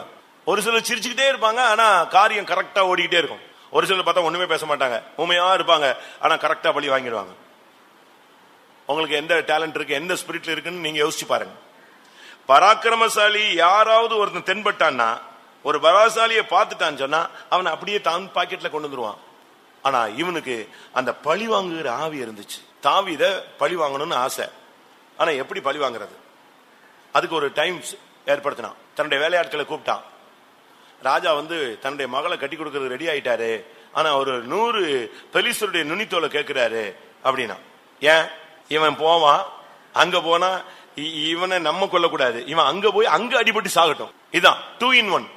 பழி வாங்குறதுல கூட ரொம்ப ஞானமான ஆளு. 1 சாமுவேல் 18:25 இந்த சவுலுடைய அந்த பழி வாங்குற ஆவிய பாருங்க. அப்பொழுது சவுல், ராஜா பரிசத்தை விரும்பாமல் பெலிஸ்தரின் 100 நுனித்தோள்களினால் ராஜாவின் சத்துருக்களிடத்தில் பழி வாங்க விருப்பமாய் இருக்கிறார் என்று தாவீதுக்கு சொல்லுங்கள் என்றான். தாவீதை பெலிஸ்தரின் கையினால் விழ பண்ணுவதே சவுலுடைய எண்ணமாய் இருந்தது. எவ்வளவு டெக்னிக்கலா ஒர்க் பண்றான் பாருங்க. சிஸ்டர் உங்களை பத்தி அப்படி சொன்னாங்க, பிரதர் அப்படி சொன்னாங்க, உடனே அவங்கள பார்த்தா சிரிக்கிறது, இவங்கள பார்த்தா மயக்கிறது, அப்படி பேச்ச மாத்துறது. இவன் பார்த்தான், ஆளுங்களெல்லாம் கூப்பிட்டான், எப்பா நீங்க போய் சொல்லுங்க சவுல் பரிசத்தை விரும்புகிறது இல்ல, பெலிஸ்தருடைய நுனித்தோலை 100 நுனித்தோலை விரும்புற. அப்படின்னா நேரத்தம் 100 பேரை கொண்டுட்டு வந்தா நீ உனக்கு கல்யாணம் கட்டி வச்சிடறாரு. இவனுடைய பிளான் என்னன்னா, இவன் போவான், 100 பேர் கையில மாட்டி அவன் அடிபட்டு செத்து போயிடுவான். அதோட நமக்கு விரோதமான தாவீது முடிஞ்சு போனான். இன்னைக்கு எத்தனை பேர் இப்படி டெக்னிக்கலா நம்ம செய்யறோம் நம்முடைய வாழ்க்கையில? பெலிஸ்தரையும் அழிச்சிடணும், அப்படி தப்பி வந்தா தாவீது வரட்டும், பரவாயில்ல, 100 பெலிஸ்தர் சாகட்டும். இல்ல பெலிஸ்தர் சாக வேண்டாம், யார் சாகட்டும்? தாவீது. தன்னுடைய மருமகன் செத்தா கூட பரவாயில்ல, ஆனா அவன் உயிரோடு இருக்க கூடாது, அவன் தனக்கு விரோதியா இருக்க கூடாது. ஒரு மாமனாருடைய செயலை பாத்தீங்களா? தன்னுடைய சொந்த மருமகனை கொல்றதுக்கு முடிவெடுச்சுட்டான். இன்னைக்கும் கூட அப்படித்தான் இருக்காங்க குடும்பத்துல, அவங்கவுங்க குடும்பத்துல உள்ளவங்களையே. ஆனா கர்த்தர் என்ன பண்ணாரு? கர்த்தர் சவுலிடம் பழி வாங்கினாரு. அதனால நம்முடைய வாழ்க்கையில இந்த நாட்களில சிம்சோனுடைய பழிவாங்குதல் ஆவி இருக்கா, சவுலுடைய பழிவாங்குதலுடைய ஆவி இருக்கா என்பதை நாம் நிதானிக்க வேண்டியது அவசியம். அடுத்ததாக நீங்க எந்த பழிவாங்குதலுடைய ஆவி இருக்குன்னு நீங்க பார்த்து இதை வெளியே கொண்டு போய் பழிவாங்குற வேலையை கர்த்தருடைய கையில ஒப்பு கொடுத்துட்டு இந்த ஆராதனை முடித்து நீங்கள் போக வேண்டும். 2 சாமுவேல் 3 அதிகாரம் 27 வசனம். யோவாபினுடைய பழிவாங்குதல். அப்னேர் எப்ரோனுக்கு திரும்பி வருகிற போது யோவாப் அவனோட ரகசியமாய் பேச போகிறவன் போல அவனை ஒளிமுக வாசலின் நடுவே ஒரு பக்கமாய் அழைத்து போய் தன் தம்பி ஆசைகளுடைய இரத்த பழியை வாங்க அங்கே அவனை வயிற்றிலே குத்தி கொன்று போட்டான். அப்னே யோவாப் பயங்கரமான ஆள். யோவாப் சாதாரண ஆள் கிடையாது. யோவாபினுடைய ஆவிங்கிறது அவன் ரொம்ப பராக்கிரமசாலி. ஆனா அவனுக்குள்ளேயும் ஒரு யுத்த வீரன் தான், சட்டத்தின்படி தான் யுத்தம் பண்ணுவான். ஆனா அவனுக்குள்ள ஒரு பழி வாங்குற ஆவி இருந்துச்சு. தன்னுடைய தம்பியை கொண்டுட்டானே, தன்னுடைய தம்பியை கொண்டுட்டானே, தன்னுடைய தம்பியை கொண்டுட்டானே, இப்படி அவனுடைய மைண்ட்ல ஓடிக்கிட்டே இருந்துச்சு. தன்னுடைய தம்பியை கொண்டவனை விட முடியாது, எப்படி விட முடியும்? அப்னேர் அவனால ஏற்றுக்கொள்ளவே முடியல. அவனோடு ரகசியமாய் பேசுகிறவன் போல அவனை அழைத்து, இப்ப பாருங்க, நம்ம இப்போ ஒருத்தர் பார்த்த உடனே ஸ்தோத்திரம் பண்ணிடுறோம், ராபோஜனத்துல முத்தமும் கொடுத்துடுறோம். ஆனா இன்னும் அந்த பழி வாங்குற ஆவி என்ன செய்யல, அநேகரை விட்டு போகல. சமயம் வாய்ச்சா டக்குன்னு வயிற்றுல நெஞ்சிடறோம், கத்திய குத்திடுறோம். எந்த நேரம் வந்தாலும் உடனே அவங்கள பத்தி தப்பா பேசிடுறோம். அதான் ஒரு குத்து. நீங்க என்ன கத்தி எடுத்தா குத்த போறீங்க? உங்களுடைய நாவு தீட்டப்பட்ட சவரகன் கத்தி. ஒரே வார்த்தையில ஒருத்தனை கொலை பண்ணிடலாம், வெட்டிடலாம். ஒரு வார்த்தை போதும், அவனுடைய ஆயுள் சக்கரத்தையே கொளுத்தி விட்டுரும். இந்த யோவாபினுடைய ஆவி எப்படி தெரியுமா? தன்னுடைய தம்பிய அவன் கொன்னுட்டான். அது அவனை தாங்கவே முடியல. தன் தம்பி ஆசைகள் எப்படி செத்தான் அதை நம்ம யோசிக்கணும். அதான் நம்ம பார்க்கணும். 2 சாமுவேல்ல 2 அதிகாரத்துல அப்னேர் ஓடுறான், ஆசைகள் அவனுக்கு பின்னாலேயே விரட்டுறான். ஓடிக்கிட்டு இருக்கும் போதே அப்னேர் கேட்கிறான், நீ ஆசைகள் அல்லவா அப்படிங்கிறான். ஓடிக்கிட்டு இருக்கும் போது விரட்டிக்கிட்டே இருக்கிறான். அவன் முன்னால போறவன் கேட்கிறான், தம்பி நீ ஆசைகளா அப்படிங்கிறான். உடனே அவன் சொல்றான் ஆம்னு. அப்ப அவன் சொல்றான், நீ ஆசைகள்னா நீ வேற யாரையாவது கொல்லு, என்னைய விட்டுரு, நான் தப்பி போயிடுறேன், என்னைய விட்டுருங்கிறான். இல்ல நான் உன்னை விடவே மாட்டேன். அப்ப சொல்றான், நீ என்னை நெருங்கி வந்தீங்கன்னா நான் உன்னைய கொன்றுவேன். ஆனா உன்னைய கொன்னுட்டு உங்க அண்ணன் முகத்துல என்னால என்ன செய்ய முடியாது, விழிக்க முடியாது. உங்க அண்ணன் ஒரு பெரிய போர் வீரன், ஒரு ஸ்தானாபதி. அவனுடைய முன்னால போய் நான் எப்படி அவன் முகத்துல ஒரு கட்டத்துல நானும் அவனும் முகமுகமா பார்க்க வேண்டிய சூழ்நிலை வந்தா அவன் முகத்துல எப்படி நான் விழிக்க முடியும்? அதனால என்னை விட்டுருங்கிறான். இதெல்லாம் எங்கது மரண போராட்டத்துல ஓடிக்கிட்டு இருக்கும் போது சொல்ற ஒரு வார்த்தை. அவன் சொல்றான், அந்த நேரத்துல அவன் சொல்றான், அப்னேர் சொல்றான், உங்க அண்ணன் முகத்துல என்னால முழிக்க முடியாது, நீ என் கிட்ட வராதேன்னு சொல்றான். ரொம்ப கிட்ட வந்த உடனே சரி இவன் நம்மள கொன்றுவான்னு சொன்ன உடனே அப்படியே ஈட்டி எடுத்து திருப்பி அவனை குத்தி கொண்டுட்டான். இதுதான் உண்மையா நடந்த சம்பவம். 2 சாமுவேல்ல 2 அதிகாரத்துல நீங்கள் அதை அழகா, அந்த அப்னேர் அப்னேர்னா வெளிச்சத்தின் பிதான்னு அர்த்தம். அப்படின்னா பிதா, நேர்னா வெளிச்சம், வெளிச்சத்தின் பிதா. அவன் ரொம்ப அழகா பேசுறான், தம்பி நீ வராத, என்னை நெருங்கி வராத, நானும் உன்னைய கொன்றுவேன், நீ என்னைய கொல்லான்னு பாக்குற, நான் உன்னைய நிச்சயமா கொன்றுவேன், என் கிட்ட வராத. அப்படி வந்தா கடைசியில நான் உங்க அண்ணன் முகத்துல முழிக்க முடியாது, உங்க அண்ணன் முகத்துல முழிக்க முடியாதுன்னு கத்திக்கிட்டே தான் ஓடுறான். ஓடும் போதே அவ்வளவு வேகமா சொல்லிட்டு தான் போறான். வாசிங்க 22 வசனம். பின்னும் அப்னேர் ஆசைகளை நோக்கி, நீ என்னை விட்டு போ, நான் உன்னை தரையோட ஏன் வெட்ட வேண்டும்? பிற்பாடு உன் சகோதரனாகிய யோவாபின் முகத்திலே எப்படி விழிப்பேன் என்றான். பாத்தீங்களா, அவன் அந்த நேரத்துல கூட யோவாப் முகத்துல நம்ம எப்படி முழிக்க முடியும்? இன்னைக்கு நீங்க கூட சொல்றீங்க இல்லையா, அவன் முகத்துல நாங்க எப்படி பார்க்க முடியும், அவன் முகத்தை பார்க்க முடியலையே, நாங்க அப்படி பண்ணிட்டாங்க இப்படி பண்ணிட்டாங்க, அதனால முகத்தை பார்க்கறதுக்கே சகிக்கல, விருப்பம் இல்லைன்னு. அதே மாதிரி அவன் சொல்றான், நான் அப்படி ஒரு கட்டம் வந்துச்சு, யோவாப்ப பார்க்க வேண்டிய கட்டம் வந்துச்சுன்னா நான் எப்படிப்பா விழிப்பேன், நீ என்னை விட்டுருந்து எவ்வளவோ கெஞ்சுறான், கடைசியில கொண்டுட்டான். ஆனாலும் இந்த மேட்டர்லாம் யாருக்கு தெரியாது? யோவாபுக்கு தெரியாது. அவன் சான்ஸ் கிடைச்சது, அப்னேரா அவ்வளவுதான், அப்படியே கட்டி பிடிச்சு முத்தம் கொடுக்குற மாதிரி அழகா யூதாசின் ஆவி அவனுக்குள்ள அப்பமே வந்துருச்சு. யூதாசு அழகா கட்டி பிடித்து முத்தம் கொடுத்தான். ஏசு கேட்டாரு, சிநேகிதனே முத்தத்தினாலேயோ என்னை காட்டி கொடுக்கிறாய்? அந்த கேள்வி கேட்ட உடனே நல்ல மனுஷனா இருந்தான்னா இருதயம் உடஞ்சி அங்கேயே காலில் விழுந்து செத்துருப்பான். ஆனா சூடு சொரணம் ஒண்ணுமே இல்லை, அதெல்லாம் மழுங்கிருச்சு, பிசாசு எடுத்துருச்சு. அதனாலதான் என்ன தவறு செஞ்சாலும் அப்படியே இயேசு கிறிஸ்துவ முகமுகமா காட்டி கொடுத்துட்டு அப்படியே பிடிச்சிட்டு போறாங்க. இவன் பாட்டுக்கு புறப்பட்டு போறானே துரோகி, எவ்வளவு நிர்பந்தமான ஒரு சூழ்நிலைக்கு தள்ளப்பட்டு விட்டான்னு யோசிச்சு பாருங்க. நீங்க பாருங்க, இதே சம்பவம் தான். யோவாப் சொல்றான், அவனை அழகா பேசி ரகசியமாய் பேசுகிறது போல பேசி ஒலிமுக வாசலின் நடுவில் ஒரு பக்கமாய் அழைத்து போய் தன் தம்பியினுடைய காரியத்தை ஆசைகளுடைய பழிக்கு பழி வாங்கி. உங்களை எத்தனை பேர் உங்களுடைய குடும்பத்துக்காக உங்க அம்மாவை, அண்ணனை, தம்பிய, அக்காவை யாரையோ பேசுனதுக்கு, எப்பமோ பேசுனதுக்கு, என்னவோ பண்ணதுக்கு நீங்க இன்னும் பழி வாங்கி அதை குடும்ப பகையா மாற்றி, சந்ததி பகையா மாற்றி, ஜெனரேஷன் தலைமுறை பகையா மாற்றி இப்படி எத்தனை பேர் இப்படிப்பட்ட பொல்லாத ஆவிகளுக்கு இடம் கொடுக்கறீங்க? அடுத்து யோவாப் சாதாரண ஆள் கிடையாது. 2 சாமுவேல் 20 சொல்லி இருக்கிறது, அமாசாங்கிறவனை கொண்டுட்டான். அப்பொழுது யோவாப் அமசாவை பார்த்து, என் சகோதரனே சுகமாய் இருக்கிறாயா என்று சொல்லி அமசாவை முத்தம் செய்யும்படி தன் வலது கையினால் அவன் தாடியை பிடித்து தன் கையில் இருக்கிற பட்டயத்திற்கு அமாசா எச்சரிக்கையாய் இராத போது யோவாப் அவனை அவன் குடல்கள் தரையிலே சரிந்து போகத்தக்கதாய் அதனால் வயிற்றிலே ஒரே குத்தாக குத்தினான். எப்படிப்பட்ட ஆளு பாத்தீங்களா யோவாப்? பேசுனது என்னது? என் சகோதரனே சுகமாய் இருக்கிறாயா. என்ன அருமையா சிஸ்டர்ஸ் பேசுறாங்க, என்ன அருமையா பிரதர் பேசுறாரு. யோவாப்புடைய வார்த்தையை பாத்தீங்களா? அவனை பார்த்து சொல்றான் துரோகின்னு சொல்லியிருந்தா அவன் ஒரே ட்ரிப்ல எஸ்கேப் ஆயிருப்பான், ஓடிய போயிருப்பான். இவன் ஏதோ வித்தியாசமா வர்றான். இவன் தான் ரொம்ப டெக்னிக்கான ஆளாச்சு. யோவாப் அழகா கழுத்துல கையை போட்டு, என் சகோதரனே நீ சுகமாய் இருக்கிறாயா, அப்படியே முத்தம் கொடுத்துட்டான். முத்தம் கொடுத்துட்டு இவன் இவ்வளவு தூரம் வந்த உடனே அவன் செஞ்சுட்டான், இவனை நம்பிட்டான். ரொம்ப கவனமா இருக்கணும். நம்முடைய வாழ்க்கையில நாம் இப்படி பழி வாங்கப்பட்டு விடவும் கூடாது, பழி வாங்கவும் கூடாது. நாம் எப்பொழுதுமே சத்துருடைய விஷயத்துல ரொம்ப கவனமாக நம்மை பாதுகாத்துக் கொள்ள வேண்டியது அவசியம். யோவாப் எதுக்கு? யோவாப் அமாசாவை கொன்றான். ஆசைகளை கொண்டுட்டாங்கிறதுக்காக அப்னேரை கொண்டுட்டான். கரெக்ட். அது ஒரு விதத்துல நியாயம் போல தெரியும். ஏன்னா தம்பியை கொண்டுட்டான், அந்த பகை அவனுக்கு துக்கத்துல இருந்துகிட்டே இருந்துச்சு. டைம் வந்த போது அப்னேரை கொண்டுட்டான். ஆனா அமாசாவை ஏன் கொண்டான்? 2 சாமுவேல் 19:13 தனக்கு பதிலா இவன் வந்துருவாங்கிற ஒரு பயம்.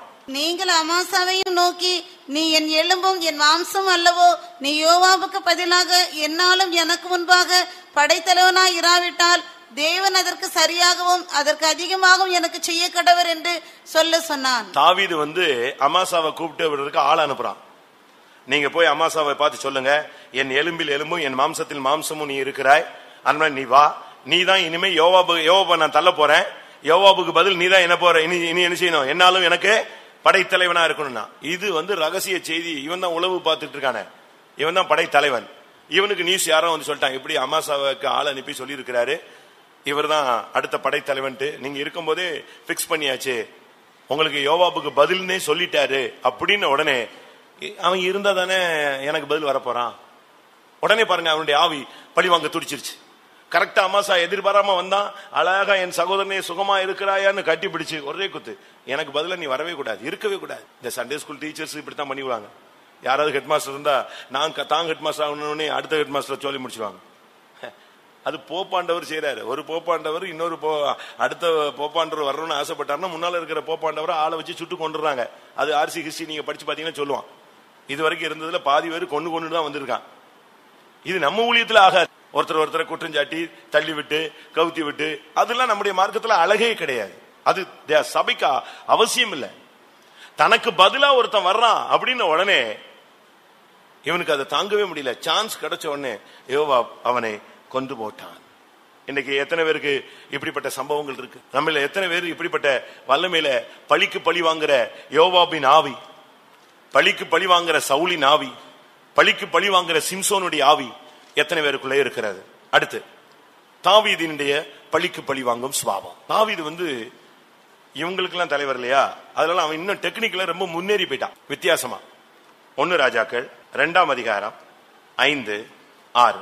செரியாவின் குமாரனாகிய யோவாப் இஸ்ரவேலின் 2 சேனாபதிகளாகிய நேரின் குமாரன் அப்னேருக்கும் ஏத்தேரின் குமாரன் அமசாவுக்கும் செய்த காரியத்தினால் எனக்கு செய்த குற்றத்தை நீ அறிந்திருக்கிறாயே. அவன் அவர்களை கொன்று சமாதான காலத்திலே யுத்த காலத்து ரத்தத்தை சிந்தி யுத்த காலத்து ரத்தத்தை தன் அறையில் உள்ள கச்சையிலும் தன் கால்களில் இருந்த பாதரட்சியிலும் வடிய விட்டானே.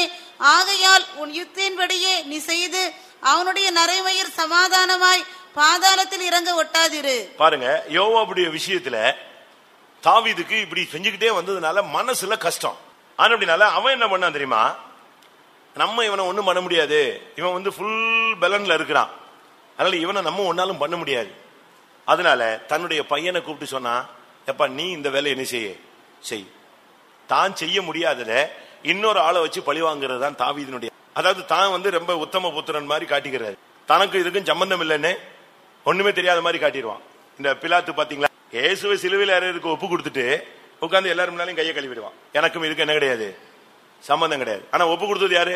சிலுவையில ஒப்பு கொடுத்தது யாரு? பிலாத்து தான் இந்த ஆர்டர் கொடுத்தான். அதை கொடுத்துட்டு இவர் கைகளை விட்டு எனக்கு இதுக்கு சம்பந்தம் இல்ல அப்படின்னா அது என்ன அர்த்தம்? தாவீதை கேட்டா நான் ஒண்ணுமே பண்ணல, யோவாபை நான் விட்டுட்டேன். ஆனா யோவாபை சொல்றான், யோவாபை குறித்து தன்னுடைய மகன் சொல்றான், அவனுடைய சாகும் போது அவனுடைய நரை மயிர் என்ன செய்யக்கூடாது, சமாதானமா பாதாளத்துல இறங்கக்கூடாது. அப்படின்னு என்ன அர்த்தம்? அவனை கொன்று.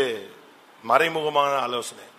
பையனை விட்டு, புருஷனை விட்டு, மனைவி விட்டு, அண்ணனை விட்டு, அக்காவை விட்டு, தம்பி விட்டு, யாரையாவது விட்டு என்னத்தையாவது ஒண்ணு பண்ணிடணும். அதனாலதான் தாவீது கடைசி காலத்துல ரொம்ப சஞ்சலப்பட்டான். பிள்ளைகள் நிமித்தம் அவனுக்கு நிம்மதி இல்லாம போயிருச்சு. நம்ம அந்த வேலையை செய்யக்கூடாது. பழி வாங்குறதுக்கு யாரையாவது ஒரு ஆளை தூண்டி விட்டு வேடிக்கை பார்க்கறது உன்னை சபையில இல்லாம தூக்கிவிடும். 1 சாமுவேல் 2ஆம் அதிகாரம் 8-9. 1 ராஜாக்கள் 2ஆம் அதிகாரம் 8-9. மேலும் பகுரி மூரானான பென்யமீனாகிய கேராவின் மகன் சிமேயி உன்னிடத்தில் இருக்கிறான். நான் மக்னாயிமுக்கு போகிற நாளிலே அவன் என்னை கொடிய தூஷணமாய் தூஷித்தான். ஆனாலும் அவன் யோர்தானிலே எனக்கு எதிர்கொண்டு வந்தபடியினால் நான் உன்னை பட்டயத்தாலே கொன்று போடுவது இல்லை என்று கர்த்தர் மேல் அவனுக்கு ஆணையிட்டு கொடுத்தேன். ஆகிலும் நீ அவனை குற்றமற்றவன் என்று எண்ணாதே, நீ புத்திமான்.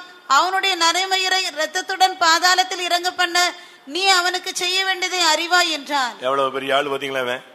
சீமையை பயங்கரமா தூசிச்சான், கல்லள்ளி போட்டான். நாசமா போ, மண்ணா போ, பேலியாளின் மகனே, ரத்த பிரியனே, தொலைஞ்சு போன்னு ரோட்ல இருந்து மண்ணையும் கல்லையும் அள்ளி போட்டான் சீமை. அப்போ வேற வழியே இல்ல, எல்லாத்தையும் வாங்கிட்டு பேசாம புழுதி எல்லாம் புரஞ்சு தோத்திரன்னு போயிட்டான். அப்ப அபிசாய் பக்கத்துல நின்னா, இவன் என்ன ரொம்ப பேசுறான், இவன் தலையை நான் வெட்டிரட்டுமானா?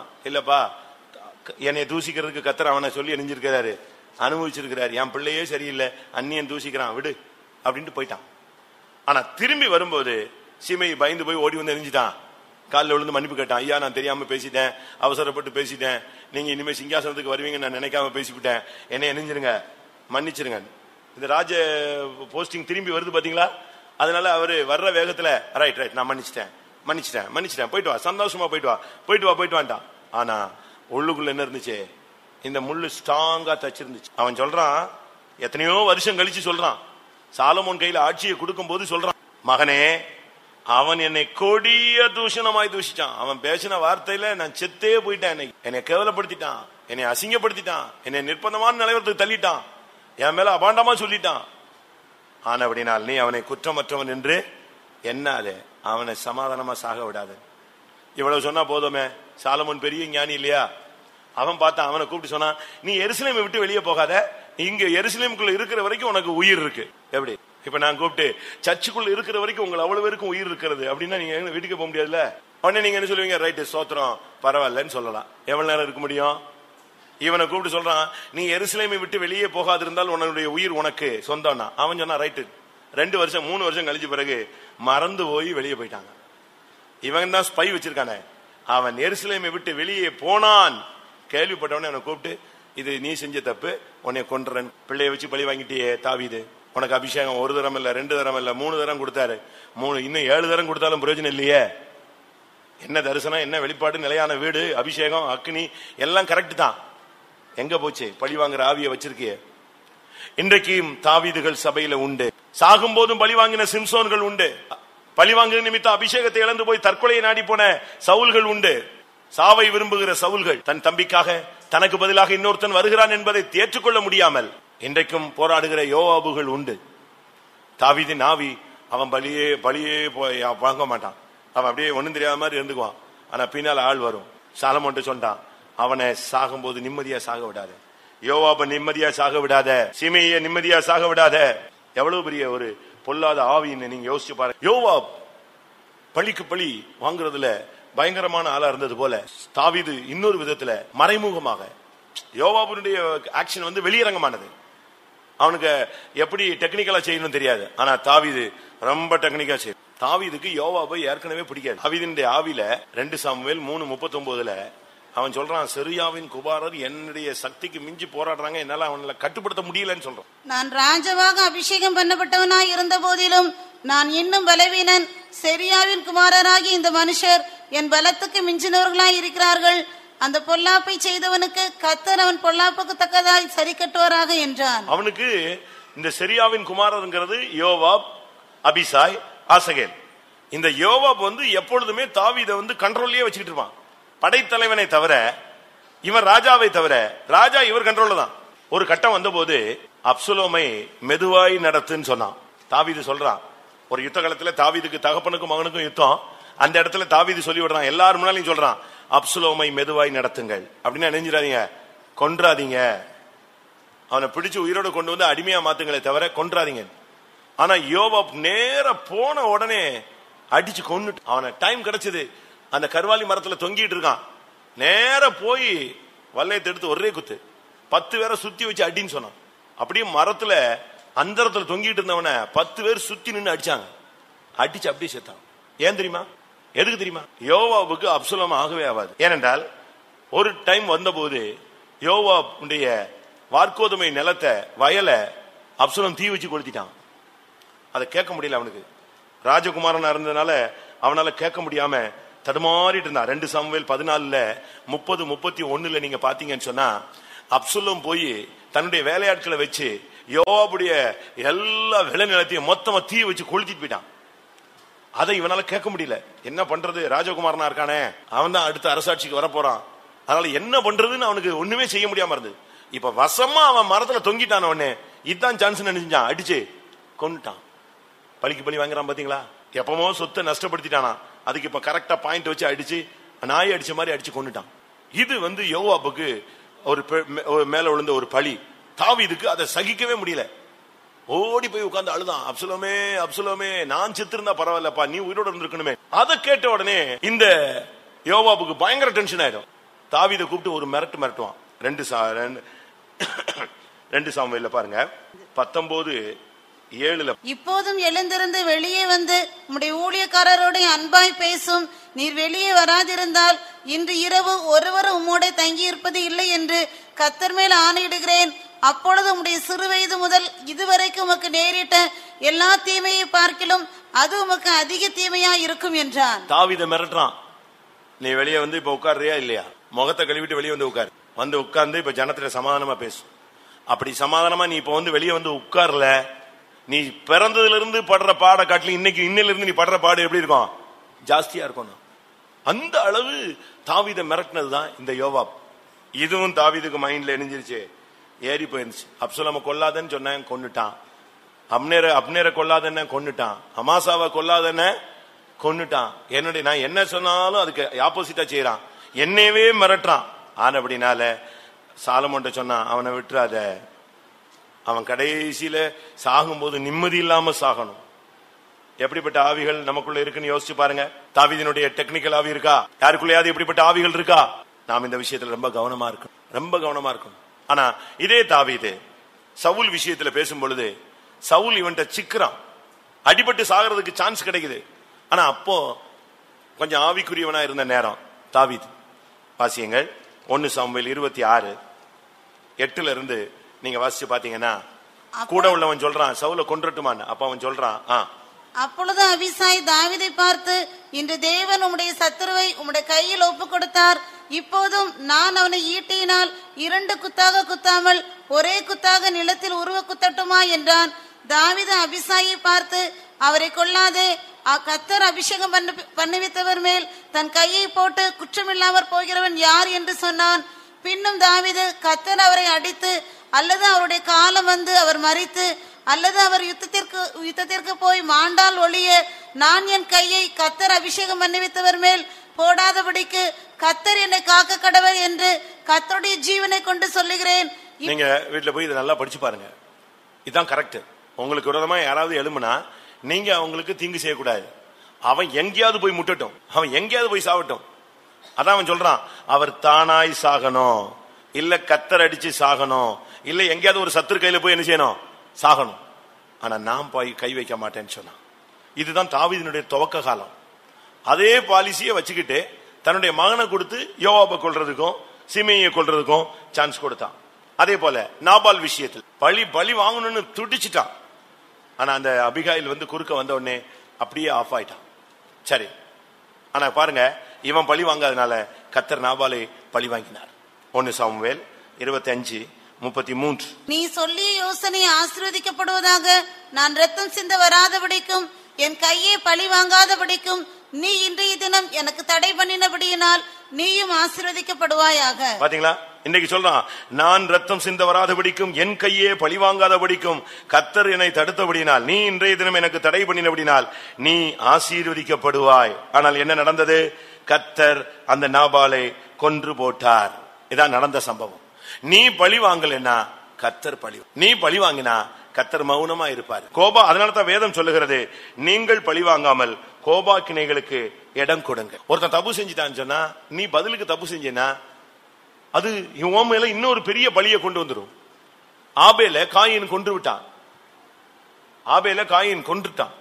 கொன்ன உடனே கர்த்தர் சொல்றாரு, இந்த பூமியில நீ சபிக்கப்பட்டிருப்பாய் போன்னு சொல்லி துரத்திட்டார். அவன் ஓடுறான், நீ சபிக்கப்பட்டிருப்பாய், நிலையற்ற அலைகிறவனாயிருப்பாய், நீ என் பிள்ளைய சந்ததியை அழிச்சிட்டேன்னு சொன்னார். அவன் சொல்றான், ஆண்டவரே நீங்க எனக்கு இட்ட தண்டனை என்னால சகிக்க முடியாது, நீ எவனாவது பார்த்து கொன்றுவான், நான் என்ன பண்ணுவேன்? அப்ப அவர் சொல்றாரு, உன்னே வா, உன்னே கொன்னுட்டான்னா அவன் மேல் 7 பலி சுமரும். ஒரு கொலை செஞ்சவனை மற்றவன் போய் பலி வாங்கி கொலை செஞ்சா அவன் மேல எத்தனை பலி சுமரும் இருக்கு? இதான் பைபிள். ஆதியாகமம் 4ஆம் அதிகாரம். அப்பொழுது கர்த்தர் அவனை நோக்கி, 15ஆம் வசனம். அப்பொழுது கர்த்தர் அவனை நோக்கி, காயினை கொல்லுகிற எவன் மேலும் 7 பலி சுமரும் என்று சொல்லி, காயினை கண்டுபிடிக்கிறவன் எவனும் அவனை கொன்று போடாதபடிக்கு கர்த்தர் அவன் மேல் ஒரு அடையாளத்தை போட்டார். ஒருவனை கொன்றவனை இன்னொருத்தன் போய் பழி வாங்க போனால் அவன் மேல 7 பலி சுமருன்னு சொன்னார். நாமெல்லாம் பழி வாங்கினவர்கள், நாம் பலவிதமான குற்றங்களுக்கு உள்ளானவர்கள். ஆனால் இன்றைக்கு அந்த பழிகளில் இருந்து தப்பி இந்த மார்க்கத்தில் வந்திருக்கிறோம். நம்மை அந்நிய வல்லமைகள் தொட முடியாதபடி கர்த்தர் நமக்கு ஒரு பரிசுத்தாவின் முத்திரை என்கிற ஒரு அடையாளத்தை தேவன் நமக்கு கொடுத்து வைத்திருக்கிறார். அப்படினால நாம் இந்த நாட்களில எந்த சூழ்நிலையும் நாம் பழி வாங்க கூடாது. நீங்க மௌனமா இருங்க, யுத்தத்தை கர்த்தர் கையில கொடுங்க. கர்த்தர் இன்னைக்கு நீங்க இந்த சத்தியத்துக்கு நீங்க ஒப்பு கொடுத்து பாருங்க. இந்த சிம்சோனுடைய ஆவி, சவுலுடைய ஆவி, யோவாபின் ஆவி, இந்த காயினுடைய ஆவி, அடுத்து தாவீதினுடைய ஆவி, இவைகளுக்கு நீங்கள் இடம் கொடுத்துட்டு, இவைகளிலிருந்து நீங்கள் வெளியே வந்து இந்த வல்லமைகளை நீங்க இடம் கொடுக்காமல் நீங்க உங்களை பாதுகாத்தால் கர்த்தர் உங்களுக்காக பழி வாங்குவார். அதை விசுவாசிக்கிறவங்க கரங்களை வைத்து அல்லேலூயா சொல்லுங்க. நீங்க பழி வாங்க கூடாது, நீ சும்மா இரு. கர்த்தர் சொல்லுகிறார் உபாகமத்துல 32:41, நான் என் பட்டயத்தை கருக்காக்கி பழி வாங்குவேன். சும்மா மொட்டக்கத்தில வெட்டுறதல்ல. ஆண்டவர் நமக்கு விரோதமான சத்துருக்களுக்காக தன்னுடைய பட்டயத்தை என்ன செய்றாரு? தீட்டுறார். அவருக்கு டைம் இருக்கு. உனக்கு விரோதமா பேசினவங்களுக்கு அவங்க டைம் வச்சிருக்கிறார். உன்னை தீட்டுப்படுத்தினவங்களுக்கு ஒரு டைம் வச்சிருக்கிறார். உன்னை துக்கப்படுத்தினவங்களுக்கு ஒரு டைம் வச்சிருக்கிறார். உன்னை ஏமாத்தினவங்க, உன்னுடைய காரியங்களை அபகரிச்சவங்க, உண்மையில இல்லாத எல்லாத்துக்கும் கணக்குல கரெக்டா வச்சிருக்கிறார். வேதம் சொல்லுகிறது, மின்னும் என் பட்டயத்தை நான் கருக்காக்கி பழி வாங்குவேன். அவருடைய பட்டயம் மின்னக்கூடிய பட்டயம். அதை இன்னும் கருக்காக்குவார், இன்னும் தீட்டுவார், அது இன்னும் மின்ன ஆரம்பிச்சிடும். அப்படின்னா இன்னும் ஷார்ப் ஆகுதுன்னு அர்த்தம். அப்படினால நமக்கு விரோதமாய் யார் எழும்பினாலும் அவர் தன்னுடைய பட்டயத்தை அவர் கருக்காக்கி கொண்டிருக்கிறார். எசேக்கியேல் 25:17 பார்க்கும் பொழுது, அவர் பழி வாங்கினா, நீங்க பழி வாங்கினா கொஞ்சம் தான் பழி வாங்குவீங்க, அவர் வாங்கினா ரொம்ப மோசமா வாங்குவார். வாசியுங்கள். உக்கிரமான தண்டனைகளினால் அவர்களில் கொடிதாய் பழி வாங்குவேன். பாத்தீங்களா, உக்கிரமான தண்டனையினால் நான் அவர்கள் மேல் கொடிதாய் பழி வாங்க. பாஸ்டர் ஜோயல் அவர்கள் அடிக்கடி சொல்வார், பழி வாங்காம நீ சும்மா இரு, நீ பேதையா இருந்தாலும் கர்த்தர் யுத்தம் பண்ணுவார். ஒரு சகோதரன் ஒரு கவர்மெண்ட் ஆபீஸ்ல ஒர்க் பண்ணும்போது அவருடைய நேர்மை பிடிக்காம அவரை ஏதாவது உள்ள சிக்க வைக்கணும்னு சொல்லி ஒரு 3 பேர் சேர்ந்து அவருக்கு விரோதமா இவர் பணம் வாங்கிட்டாருன்னு சொல்லி ஒரு தகவல் சொல்லிட்டாங்க. அது நிமித்தம் அந்த சகோதரனுக்கு சஸ்பெண்ட் ஆயிடுச்சு, வேலை கோர்ட்ல போயிடுச்சு. கோர்ட்ல போய் அவருக்கு நிரபராதி நிரூபிச்சாதான் என்ன கிடைக்கும்? வேலை கிடைக்கும். பாஸ்டர் ஜோயல் சொல்வார், டெய்லி அந்த மனுஷன், அந்த விசுவாசி எங்க வருவாரு? ஏன்னா அவருக்கு வேலை கிடையாதுல்ல, விடிஞ்சா அடைஞ்சா எங்கதான் வருவாரு? ஃபெய்த்தம்ல இருக்கிற பாஸ்டர்ஸ் எல்லாம் பார்த்து, என் வேலைக்கு ஜெபிச்சுக்கோங்க, வேலை போயிடுச்சு, அநியாயமா போயிடுச்சு, நான் ஒரு தப்பு பண்ணல, என் கை சுத்தமா இருக்கு, இதேதான் ஒரு பாட்டு. இவரை பார்த்த உடனே தெரிஞ்சுக்கும் இவர் எதுக்கு வந்திருக்காரு? ஜெபிக்க வந்திருக்காரு. எப்படியே போச்சு. என்கொயரி வந்துச்சு. என்கொயரிக்கு அவரும் போறாரு, இவரும் கோர்ட்டுக்கு போறாரு. ஆப்போசிட் பார்ட்டி 3 பேரும் கோர்ட்டுக்கு வராங்க. அவங்க 3 பேரும் யாருக்கு விரோதமா பிரார்த்தனை பண்ணவங்க? இந்த சகோதரனுக்கு விரோதமா. அவங்க எப்படியாவது இவன் மேல அந்த குற்றத்தை நிரூபிக்கிற அளவுல பொய் சாட்சி சொல்லி முடிச்சிடணும், இதோட இவன் வேலை முடிஞ்சிடணும். என்ன கிறிஸ்தவன், என்ன பெந்தேகோஸ்காரன் பார்க்கலாம். இவர் முன்னாலேயே போயிட்டார் கோர்ட்டுக்கு. இவர் வக்கீல் வந்தாச்சு, அவங்க வக்கீல்லாம் வந்தாச்சு, எல்லாம் முடிஞ்சது. கரெக்ட் டைம் வந்த பொழுது ஜட்ஜி உட்கார்ந்தாரு. உட்கார்ந்துட்டு இந்த கோர்ட் இந்த கேஸ் எடுக்கப்படுதுன்னாரு. எடுத்தாங்க. என்கொயரி ஸ்டார்ட் ஆயிடுச்சு. இவரை கூப்பிட்டு என்கொயரி வச்சாங்க. இவர் பேசிட்டு, ஐயா எனக்கு ஒண்ணுமே தெரியாது, நான் ஒரு தப்பு பண்ணல. இவர் புலம்ப ஆரம்பிச்சாரு. அடுத்து அவங்க 3 பேரை கூப்பிட்டாங்க. அவங்க பேரை சொல்லி 3 பேரையும் கூப்பிட்டா 3 பேரையும் காணும். உடனே அவங்க வக்கீல் அட்டன் பண்ணாரு. என்னன்னு கேட்டாங்க. வர்ற வழியில 3 பேர் ஆக்சிடென்ட்ல செத்து போயிட்டாங்க. உண்மை பாஸ்டர் அடிக்கடி சொல்ற ஒரு சம்பவம். வர்ற வழியில 3 பேர் ஆக்சிடென்ட்ல என்னது சாவு. அப்படியே ஜட்ஜி உடனே சொன்னாராம், நான் நியாயம் தீர்ப்பதை விட கடவுள் என்ன செய்து விட்டார், நியாயம் தீர்த்து விட்டார், இவர் விடுவிக்கப்படுகிறார்னு வேலை கிடைச்சு. கர்த்தர் பழி வாங்கினார்னா ஆள் அட்ரஸ் இருக்காது. அதனாலதான் சொல்லியிருக்கு, நான் கொடிய தண்டனையினால் கொடிதாய் பழி வாங்குவேன். நீ எவ்வளவு கேவலப்படுத்தப்பட்டு அவமானப்படுத்தப்பட்டு உன் இருதயம் நொறுங்குதோ அது அப்படியே பிளஸ் ஆகி அங்க போயிடும். அதனால இந்த பழி வாங்குறது, இந்த ஒருத்தருக்கு ஒருத்தருக்கு கசப்பு வைராக்கியங்களை வச்சுக்கிட்டு போயிட்டு கடைசியில இந்த ஜனங்களே பழி வாங்கி போயிடக்கூடாது. யோவாபும் தாவீதும் சண்டை பழி வாங்கினாங்க. 2 பேரும் அந்நியர்கள் அல்ல, ஒருத்தனுக்கு ஒருத்தன் ஈடு கொடுத்து தோல் கொடுத்து நிக்கிறவங்க. நாம அப்படி மற்றவர்களை பழி வாங்குற ஒரு ஆவிக்கு நம்ம இடம் கொடுக்க கூடாது. சவுலும் தாவீது யாரு, அபிஷேகம் பண்ணப்பட்டவங்க. இன்னொரு விதத்துல ஒரே குடும்பத்தார், மாமனும் மருமகனும். இவங்க 2 பேரும் சண்டை போட்டு கடைசியில பழி வாங்கி சவுல் 4 பட்டயத்தில் விழுந்து செத்து போனான். தயவு செய்து நாம் இப்படிப்பட்ட ஆவிகளுக்கு இடம் கொடுக்க கூடாது. கர்த்தர் பழி வாங்குறதுக்கு டைம் கொடுங்க. உங்களுக்கு ஒரு யாராவது மந்திரவாதம் செஞ்சுட்டாங்களா, ஏவல் செஞ்சுட்டாங்களா, நீங்களும் அதுக்கு ஏதாவது ஒண்ணு செய்யணும்ல, நீங்க ஒன்னும் செய்ய வேண்டியதில்லை. என்னாகம 23:23 சொல்லி இருக்கிறது, யாக்கோபுக்கு விரோதமான மந்திரவாதமும் இல்லை, இஸ்ரவேலுக்கு விரோதமான குறி சொல்லுதலும் இல்லை. தேவன் இந்த ஜனத்துக்காக என்ன செய்தார் என்று இன்னும் கொஞ்ச காலத்துல கர்த்தர் சொல்லி காண்பிப்பார். யாக்கோபுக்கு விரோதமான மந்திரவாதம் இல்லை, இஸ்ரவேலுக்கு விரோதமான குறி சொல்லுதலும் இல்லை. தேவன் என்னென்ன செய்தார் என்று கொஞ்ச காலத்திலே யாக்கோபையும் இஸ்ரவேலையும் குறித்து சொல்லப்படும். உனக்கு விரோதமா மந்திரவாதம் செய்யட்டும், உனக்கு விரோதமா குழி தோண்டட்டும், உனக்கு விரோதமா தூக்கு மரத்தை ஏற்படுத்தட்டும், கவலையே படாத. இன்னும் கொஞ்ச காலத்துல கர்த்தர் உனக்கு என்னென்ன செய்தார் என்று ஜாதிகள், சபையார், ஊழியர்கள், இதே சபையில் உள்ள ஜனங்கள் புரிந்து கொள்வார்கள். அதனால பழி வாங்குற அந்த வேலையை நாம் தேவனுடைய கரத்திலே ஒப்பு கொடுப்போம். இப்ப நீங்க எங்களுக்கு விரோதமா செய்றீங்க, நாங்க என்ன பழி வாங்க முடியும்? நம்ம என்ன பழி வாங்க முடியும்? பிரசங்கத்துல 4 வார்த்தை சொல்லலாம், அது பழி வாங்குறது இல்ல, புத்தி தான், ஒரு எச்சரிப்பு தான். நமக்கு ஒண்ணும் பழி வாங்கல. ஆனா கர்த்தர் என்ன பண்றாரு, பைபிள் சொல்லுது, அவருடைய ஊழியர்களுக்காக அவர் பழி வாங்குவார். ஊழியக்காரங்களுக்கு விரோதமா நம்ம பேசிட்டோம்னா அவர் பழி வாங்குவார்னு சொல்ற. உபாகமம் 32:43. ஜாதிகளே அவருடைய ஜனங்களோட கூட களி கூறுங்கள், அவர் தமது ஊழியக்காரரின் ரத்தத்திற்கு பழி வாங்கி நிச்சயமா பழி வாங்கிடுவார். ஏன்னா ஊழியக்காரன் பொறுப்பு ஆண்டவர் தான். அவன் அம்மா அப்பாவை விட்டாச்சு, தாய் தகப்பனை விட்டாச்சு, சகோதர சகோதரி விட்டாச்சு, குடும்பத்தை விட்டுட்டான். அவன் தேவனை நம்பி சபையில ஊழியம் செய்யறான். அவனுக்கு விரோதமா கிண்டலும் பரியாசங்களும் விளையாட்டுகளும், இல்லாவிட்ட தவறான வார்த்தைகளும், தாறுமாறான மரியாதை குறைவான தன்மைகளும், இல்லாவிட்ட மறைமுகமா வெளியே பார்த்தா சோத்திரம் பண்ணிடுவீங்க. அது நமக்கு எல்லாருக்குமே இயல்பு. உங்களுக்குள்ள கசப்புக்குள்ள வைராக்கியம் வச்சுக்கிட்டு நம்ம போகவே கூடாது. ஏனென்றால் அவர்கள் உங்கள் ஆத்மாக்களுக்காக விழித்திருந்து உத்தரவாதம் பண்ணுகிறபடினால் அவர்கள் துக்கத்தோடு எதையும் செய்ய அனுமதிக்காதிருங்கள். அதனால தான் வேதம் சொல்லுகிறது, வெளிப்படுத்தல் 19:2 சொல்லி இருக்கிறது, ஊழியர்களுக்காக அவர் பழி வாங்குவார். வெளிப்படுத்தல் 19:2 தன் வேசித்தனத்தினால் பூமியை கெடுத்த மகா வேசிக்கு அவர் நியாய தீர்ப்பு கொடுத்து தம்முடைய ஊழியக்காரரின் ரத்தத்திற்காக அவளிடத்தில் பழி வாங்கினாரே என்றார்கள். பாபிலோனின் ஆவி, பாபிலோனை கர்த்தர் நியாயம் பழி வாங்குவார். அதுக்கு எத்தனையோ வசனங்கள் இருக்கு பிரியமானவர்களே.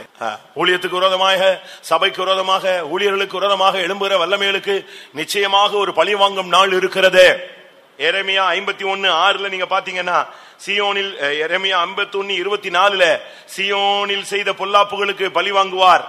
அடுத்து எரேமியா 51:6 பாத்தீங்கன்னு சொன்னா, பாபிலோனை கர்த்தர் பழி வாங்குவார். தேவனுடைய பிள்ளைகளுக்கு விரோதமாக எழும்புகிற உலகத்தின் ஆவி, வேசித்தனத்தின் ஆவிகள், ஆடம்பரத்தின் ஆவிகளுக்கு நாம் இடம் கொடுக்கும் பொழுது தேவன் பழி வாங்குகிற வேலையை தொடங்குகிறார். அதனால நாம் இந்த நாட்களிலே நமக்காக தேவன் கிரியை செய்வார் என்கிற நம்பிக்கையில தான் நம்ம போக வேண்டியிருக்கிறார். ஆவிக்குரிய தேவனுடைய ஜனங்கள், நீங்கள் பழி வாங்குவதை இன்றைக்கு நிறுத்த போகிறீர்கள். இன்றைக்கு கர்த்தர் தன்னுடைய மின்னும் பட்டயத்தை கருக்காக்கி உங்களுடைய சத்துருக்களோடு அவர் பழி வாங்க போகிறார். எரேமியா 50:28 தன்னுடைய ஆலயத்துக்காக அவர் பழி வாங்குவார்.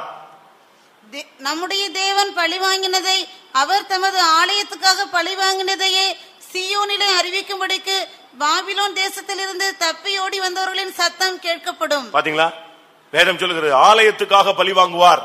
சபைக்காக, ஊழியத்துக்காக, ஊழியர்களுக்காக, தேவனுடைய நாமம் தரிக்கப்பட்ட ஜனங்களுக்காக, ரட்சிக்கப்பட்ட ஜனங்களுக்காக அவர் இன்னைக்கு மற்ற சத்துருக்களை அவர் பழி வாங்குகிற தேவனாயிருக்கிறார். அப்படினால நாம் பழி வாங்க வேண்டிய அவசியம் இல்லை. பழி வாங்குதல் அது தேவனுடையது, பதில் அளிப்பது தேவனுடையது. நீங்க உங்களுடைய நீதியோ நியாயமோ உங்களுடைய உண்மையோ நீங்க சொல்ல முடிஞ்சா சொல்லுங்க, சொல்ல முடியலையா விட்டுருங்க. கர்த்தருக்கு நீதியும் தெரியும், நியாயம் தெரியும். எல்லாரும் கண்களை மூடுவோம். பழி வாங்குகிற அந்த தன்மையை இந்த காலை வேளையில ஒரு முடிவுக்கு கொண்டு வரும்படியாக தேவ ஆவியானவர் விரும்புகிறார். நம்மில் எத்தனை பேர் பழி வாங்கும் சுபாவத்தில் கட்டப்பட்டிருக்கிறோம்? அது ஒரு குழந்தைத்தனம், அது ஒரு தோல்வியின் அடையாளம். ஆமென். இன்றைக்கு நாம் கர்த்தருடைய சமூகத்தில் நம்மை தாழ்த்தி ஒப்பு கொடுப்போமாக. ஆண்டவரே, நான் இனி பழி வாங்க மாட்டேன். இன்றைக்கு இந்த கூட்டத்தில் ஆண்டவர் பழி வாங்க வேண்டும் என்கிற ஒரு விரக்தியின் சிந்தையோடு வந்தவர்களை பார்த்து கர்த்தர் பேசுகிறார். அந்த மனுஷன் இப்படி பண்ணலன்னா நான் அப்படி ஆயிருப்பேன், இவன் இப்படி பண்ணலன்னா நான் அப்படி ஆயிருப்பேன், அவ இப்படி செய்யலன்னா நான் எங்கேயோ போயிருப்பேன். ஒன்னும் பயப்படாதீங்க. தேவன் செய்ய நினைத்தது தடைபடாது. அவர் உன்னை உயர்த்த சித்தமானால் நிச்சயம் அந்த காலத்தில் உயர்த்தியே காண்பிப்பார். எல்லாரும் கண்களை மூடுவோம். இன்றைக்கு கர்த்தருடைய வார்த்தை, பழி வாங்காதே, நான் பழி வாங்குகிறேன். நீ மௌனமாயிரு, நீ என் பாதத்தில் அமர்ந்திரு, நீ பொறுமையாயிரு, நான் கிரியை செய்யும் வரை நீ காத்து. நீ பழி வாங்கினால் உனக்கு துக்கம், உனக்கு இடரல் இருக்கும். நீ பழைய பகை வைத்து நீ பழி வாங்கினால் நீ பெரிய குற்றவாளியாய் மாறி போய் விடுவாய். 2 நிமிஷம் எல்லாரும் கண்களை மூடி முழங்கால் படியிடும். இன்னைக்கு கர்த்தர் உன்னோடு பேசிக்கொண்டே இருக்கிறார். நீங்கள் ஊழியர்களோ விசுவாசிகளோ யாராக இருந்தாலும் சரி, இன்றைக்கு நான் பழி வாங்க மாட்டேன் என்று நீங்கள் தேவ சந்நிதியில சொல்ல வேண்டும். ஒருவேளை இதுவரை அறியாமையினாலும் நமக்கு விரோதமாய் பலர் பண்ணின இடரலினாலும் நாம் பழி வாங்குகிற ஒரு தன்மையில் செயல்பட்டிருக்கலாம். கர்த்தாவே, அதை மன்னியும் என்று கேளு. ஒரு பழி வாங்கும் ஆவி என்னோடு கடந்த நாட்களில் போராடி கொண்டிருந்ததுன்னு சொல்றவங்க கை வைத்துங்க பார்க்கலாம். உண்மையான அறிக்கை வருதா சபையில இருந்து பார்க்கலாம். உண்மை சும்மா சொல்லுங்க, அதுல ஒன்றும் தப்பே கிடையாது. பழி வாங்கணும், பழி வாங்கணும், ஆண்டவரே நீராது பழி வாங்கும் அப்படிங்கிற ஒரு ஆவி கொஞ்ச நாளா என் மனசுல போராட்டத்தை உண்டு பண்ணி கொண்டிருக்கிறதுன்னு சொல்றவங்க கை வைத்துங்க. இதான் உண்மை பிரியமானவர்களே. கர்த்தர் இன்னைக்கு அதுக்கு ஒரு முடிவு உண்டாக்குகிறார். என் கோபாக்கினைக்கு நீ இடம் கொடு. பழி வாங்குவதும் பதில் அளிப்பதும் எனக்குரியது, நானே பதில் செய்வேன். ஆபேலின் ஆவிக்கு இடம் கொடுக்க வேண்டாம். ஆண்டவரே பழி வாங்கும், ஆண்டவரே பழி வாங்கும் என்று சொல்ல வேண்டாம். ஏற்ற காலத்தில் கர்த்தர் பதில் அளிப்பார். உன்னுடைய கண்ணீருக்கு பதில் உண்டு. இன்னைக்கு பழி வாங்கும் ஆவியை கர்த்தர் இன்னைக்கு இந்த கூட்டத்தில் சிலுவையில் அறைய போகிறார். அது ஒரு ஆவி, அது உன்னை தூங்க விடாது, அது உன்னுடைய ஆசீர்வாதத்தை பெற முடியாது தடுக்கும், அது உன் அபிஷேகத்தை எடுத்து போடும், அது உன் ஊழியத்தை தடுத்து விடும், அது உன் தரிசனத்தை நஷ்டமடைய வைக்கும், உன்னுடைய அழைப்பை நஷ்டப்படுத்தும், உன்னுடைய ஊழியம் முன்னேற முடியாமல் தடுக்கும். அப்படினால் பலி வாங்குகிற ஆவியை இன்றைக்கு நீங்கள் பலிபீடத்தில் வையுங்கள். சரி, பழி வாங்குற சுபாவத்திலிருந்து எனக்கு விடுதலை வேணும்னு சொல்றவங்க கை வைத்துங்க. சும்மா கை வைத்துங்க, இது ஸ்கூல் இல்ல. நீங்க கை வைத்தும் போது ஆண்டவர் பாக்குறாரு. பழி வாங்குகிற சுபாவத்திலிருந்து எனக்கு ஒரு விடுதலை தந்துருங்க சுவாமி. நீங்க பழி வாங்கும் போது நான் என்ன பழி வாங்க வேண்டும்? நீர் என் பட்சத்தில் இருக்கும் பொழுது நான் ஏன் பதற வேண்டும்? நீர் என் யுத்தத்தில் சேனாபதியாக இருக்கும் பொழுது இந்த யுத்தம் உன்னுடையதல்ல என்னுடையது என்று நீர் சொல்லும் பொழுது நான் ஏன் பழி வாங்க வேண்டும்? ஆமென். இனிமேல் நான் பழி வாங்க மாட்டேன். ஹல்லேலூயா. எனக்கு அதிலிருந்து விடுதலை தாரும். அந்த நபர்களை பார்க்கும் பொழுது நான் இனிமேல் அவர்களை பற்றி பேசினால் நீர் என்ன நியாயம் தீரும்? நான் இனிமேல் மற்றவர்களுக்கு விரோதமாய் பேசினால், குற்றஞ்சாட்டினால், நியாயம் தீர்த்தால், பழைய காரியங்களை பேசினால், தேவனே அந்த பழிவாங்குற ஆவி நிமித்தம் நீர் என்னை பழிவாங்க வேண்டாம், எனக்கு அதிலிருந்து விடுதலை தாரும். பழி வாங்கும் ஆவி அநேக ஆசீர்வாதங்களை தடுத்து போட்டது. பழி வாங்குகிற ஆவி தேவனை உன்னை விட்டு அப்புறப்படுத்தி விட்டது. பழி வாங்குகிற ஆவி உன் தரிசனத்தை மங்கி போக வைத்து விட்டது. பழி வாங்குகிற ஆவி உன் முழங்கால்களை தடுத்து விட்டது. உன்னை பழி வாங்க அநேக வல்லமைகள் துடித்துக் கொண்டிருக்கிறது. கர்த்தர் அதிலிருந்து உன்னை விலக்கி பாதுகாப்பார். உனக்கு விரோதமாய் விரிக்கப்பட்ட கண்ணிகளை கர்த்தர் தெரிக்க வைப்பார். கர்த்தாவே, சிம்சோனுடைய ஆவி எனக்கு வேண்டாம், சவுலுடைய ஆவி எனக்கு வேண்டாம், ஆபேலின் ஆவி எனக்கு வேண்டாம், யோவாபின் ஆவி வேண்டாம், தாவீதின் ஆவி எனக்கு வேண்டாம்.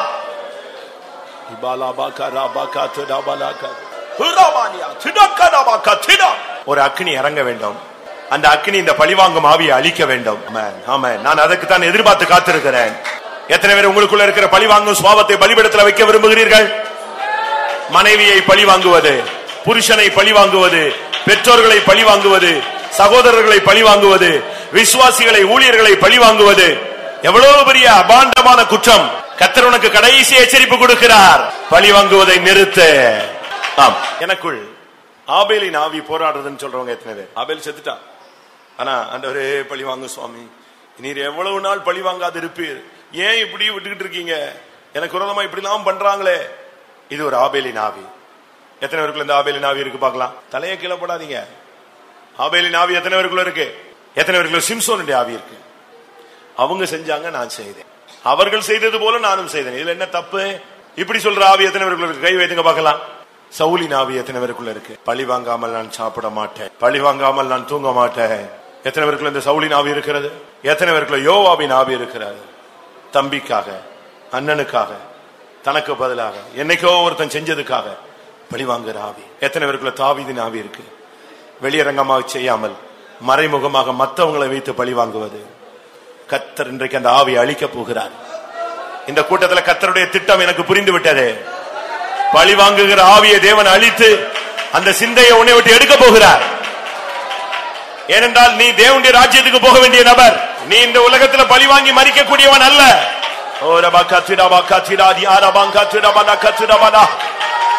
சபைக்காக, ஊழியத்திற்காக, ஆலயத்திற்காக நீ தேவனுடைய ஆலயம், உனக்காக அவர் பழி வாங்கட்டும். நீ மௌனமாயிரு, அமர்ந்திரு, பொறுத்திரு, காத்திரு.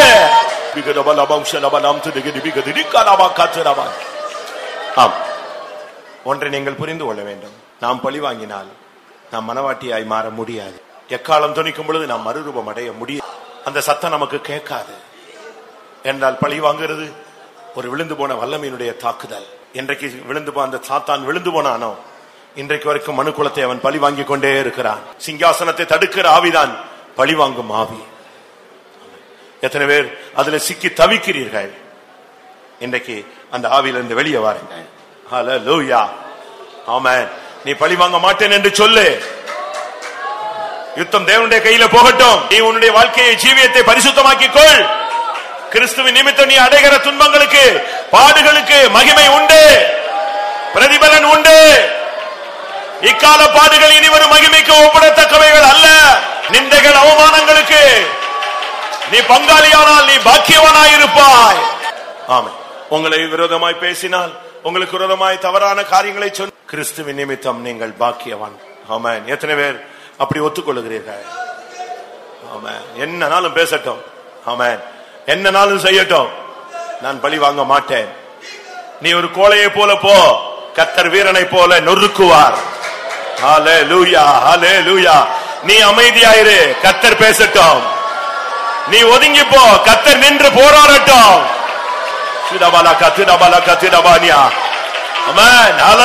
நீ மௌனமாயிரு, கர்த்தர் எழுந்தருளட்டும். ஆமென். நிந்தையவமானம் எந்த மனுஷரால் நிறைந்து வந்தாலுமே வருந்திடாது. நிந்தையவமானம் எந்த மனுஷரால் நிறைந்து வந்தாலுமே வருந்திடாது.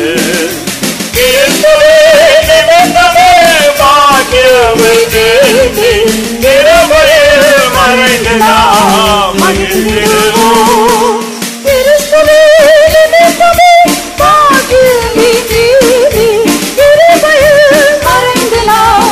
மகிழ்ந்திடுவோம். நிந்தையவமானம் எந்த மனுஷரால் நிறைந்து வந்தாலும் வருந்திடாது. நிந்தையவமானம் எந்த மனுஷரால் நிறைந்து வந்தாலும் வருந்திடாது.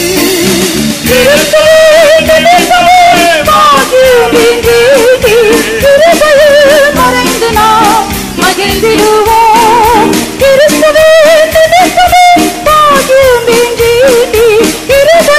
மறைந்து நாம் மகிழ்ந்திடுவோம். நிந்தையவமானம் எந்த மனுஷரால் நிறைந்து வந்தாலும் வருந்திடாது.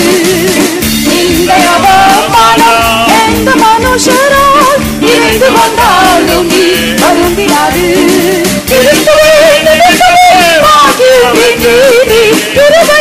மறைந்து நாம் மகிழ்ந்திடுவோம்.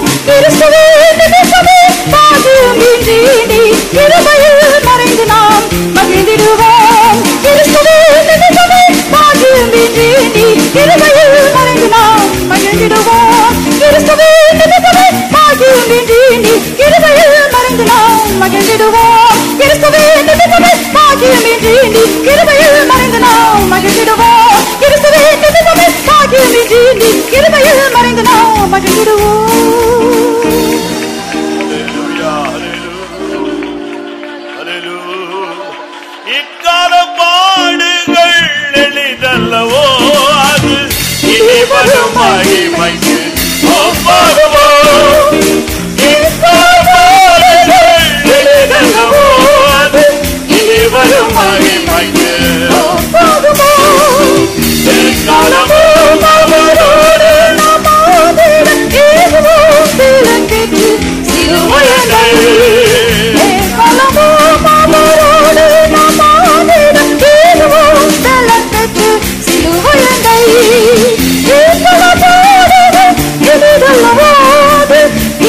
வரும் மகிமைக்கு ஒப்பாகுமா ஏகலமானது இனிதல்லவாது இனி வரும் மகிமைக்கு ஒப்பாகுமா ஏகலமானவரோடு நாம் ஆடிட ஏதுவும் விளக்கென்று சிலுவையண்டை ஏகலமானவரோடு நாம் ஆடிட ஏதுவும் விளக்கென்று சிலுவையண்டை ஏகலமானவரோடு நாம் ஆடிட ஏதுவும் விளக்கென்று சிலுவையண்டை ஏகலமானவரோடு நாம் ஆடிட ஏதுவும் விளக்கென்று சிலுவையண்டை ஏகலமானவரோடு நாம் ஆடிட ஏதுவும் விளக்கென்று சிலுவையண்டை ஏகலமானவரோடு நாம் ஆடிட ஏதுவும் விளக்கென்று சிலுவையண்டை. Hallelujah, hallelujah, hallelujah. Ribakana bakatuna bakatuna mania. Hallelujah, hallelujah. Ribina mana barabakatuna mania. Hallelujah, hallelujah. பழிவாங்குதல் தேவனுக்குரியது, அவர் பதில் செய்வார். ஹalleluya. நீ தைரியமாய் முன்னேறி கொண்டே இரு. ஹalleluya. யார் என்ன பேசினாலும் நீ தடுமாறாதே. யார் என்ன செய்தாலும் உன்னுடைய பயணத்தை நிறுத்தாதே. நீ சிங்காசனத்தை நோக்கி போய்க்கொண்டே இரு. உன்னுடைய இலக்கு இயேசுவின் வருகை. கர்த்தருடைய வார்த்தைகளுக்காக ஸ்தோத்திரம் பண்ணுவோம். Praise the Lord, praise the Lord, praise the Lord. பழிவாங்குதல் எனக்குரியது, நானே பதில் செய்வேன், நானே பதில் அளிப்பேன் என்ற வார்த்தையோடு இந்த காலை வேளையில கர்த்தர் கடந்து வந்தார். அதற்காக ஸ்தோத்திரம் பண்ணுவோம். ஸ்தோத்திரம். நமக்கு ஏற்படுகிற போராட்டங்கள் எல்லாம் அது தேவன் நிமித்தம் வருகிறது. அதுல தேவன் நின்று ஜெயத்தை கட்டளையிட போகிறார். அதற்காக ஸ்தோத்திரம் பண்ணுவோம். Praise the Lord, praise the Lord. யோவாபின் ஆவி, ஆபேலின் ஆவி, சவுலின் ஆவி, தாவீதின் ஆவி, சிம்சோனுடைய ஆவி, இவைகள் எல்லாம் அழிக்கப்பட்டு கிறிஸ்துவின் ஆவினால் கர்த்தர் நம்ம ஒவ்வொருவரையும் நிரப்பும்படியாய் ஸ்தோத்திரம் பண்ணுவோம். ஆண்டவரே, இவர்கள் அறியாமல் செய்கிறார்கள், இவர்கள் மேல் இந்த குற்றத்தை சுமத்தாதரும், இவர்களை மன்னியும். ஸ்தேவானுக்குள்ள அது ஆவி இருந்தது, புதிய ஏற்பாட்டு சபையின் ஆவி. ஆண்டவரே, இவர்களை மன்னியும். நமக்கு விரோதமானவர்களை மன்னிக்கும்படியாக தேவனுடைய வார்த்தை வெளிப்பட்டபடினாலே ஸ்தோத்திரம் பண்ணுவோம். யுத்தங்களை தேவனுடைய கரத்திலே கொடுத்து விட்டு இளைப்பாறுதலோடு முன்னேறி செல்ல உதவி செய்ய முடியாது. ஸ்தோத்திரம் பண்ணுவோம். நமக்கு விரோதமான வல்லமைகளோடு நமக்கு விரோதமான ஆவிகளையும் அவர் பழிவாங்க போறபடினாலே ஸ்தோத்திரம் பண்ணுவோம். சீக்கிரமாக ஊழியர்களுக்காக, ஊழியத்துக்காக, சியோனுக்காக அவர் பழிவாங்கும் நாள் வந்து கொண்டிருக்கிறபடினாலே ஸ்தோத்திரம் பண்ணுவோம். அதற்கு முன்னாக அவர் சபையை எடுத்துக்கொள்ள போகிறார். அந்த நாளுக்காய் ஸ்தோத்திரம் பண்ணுவோம். அந்த நாளுக்கு என்ற எல்லாரையும் தகுதிப்படுத்த முடியாது. ஸ்தோத்திரம் பண்ணுவோம். பிதா, குமாரன், பரிசுத்த ஆவியானவருக்காய் ஸ்தோத்திரம் பண்ணுவோம். எல்லா மகிமையும் அவருக்கே செலுத்தி ஸ்தோத்திரம் பண்ணுவோம்.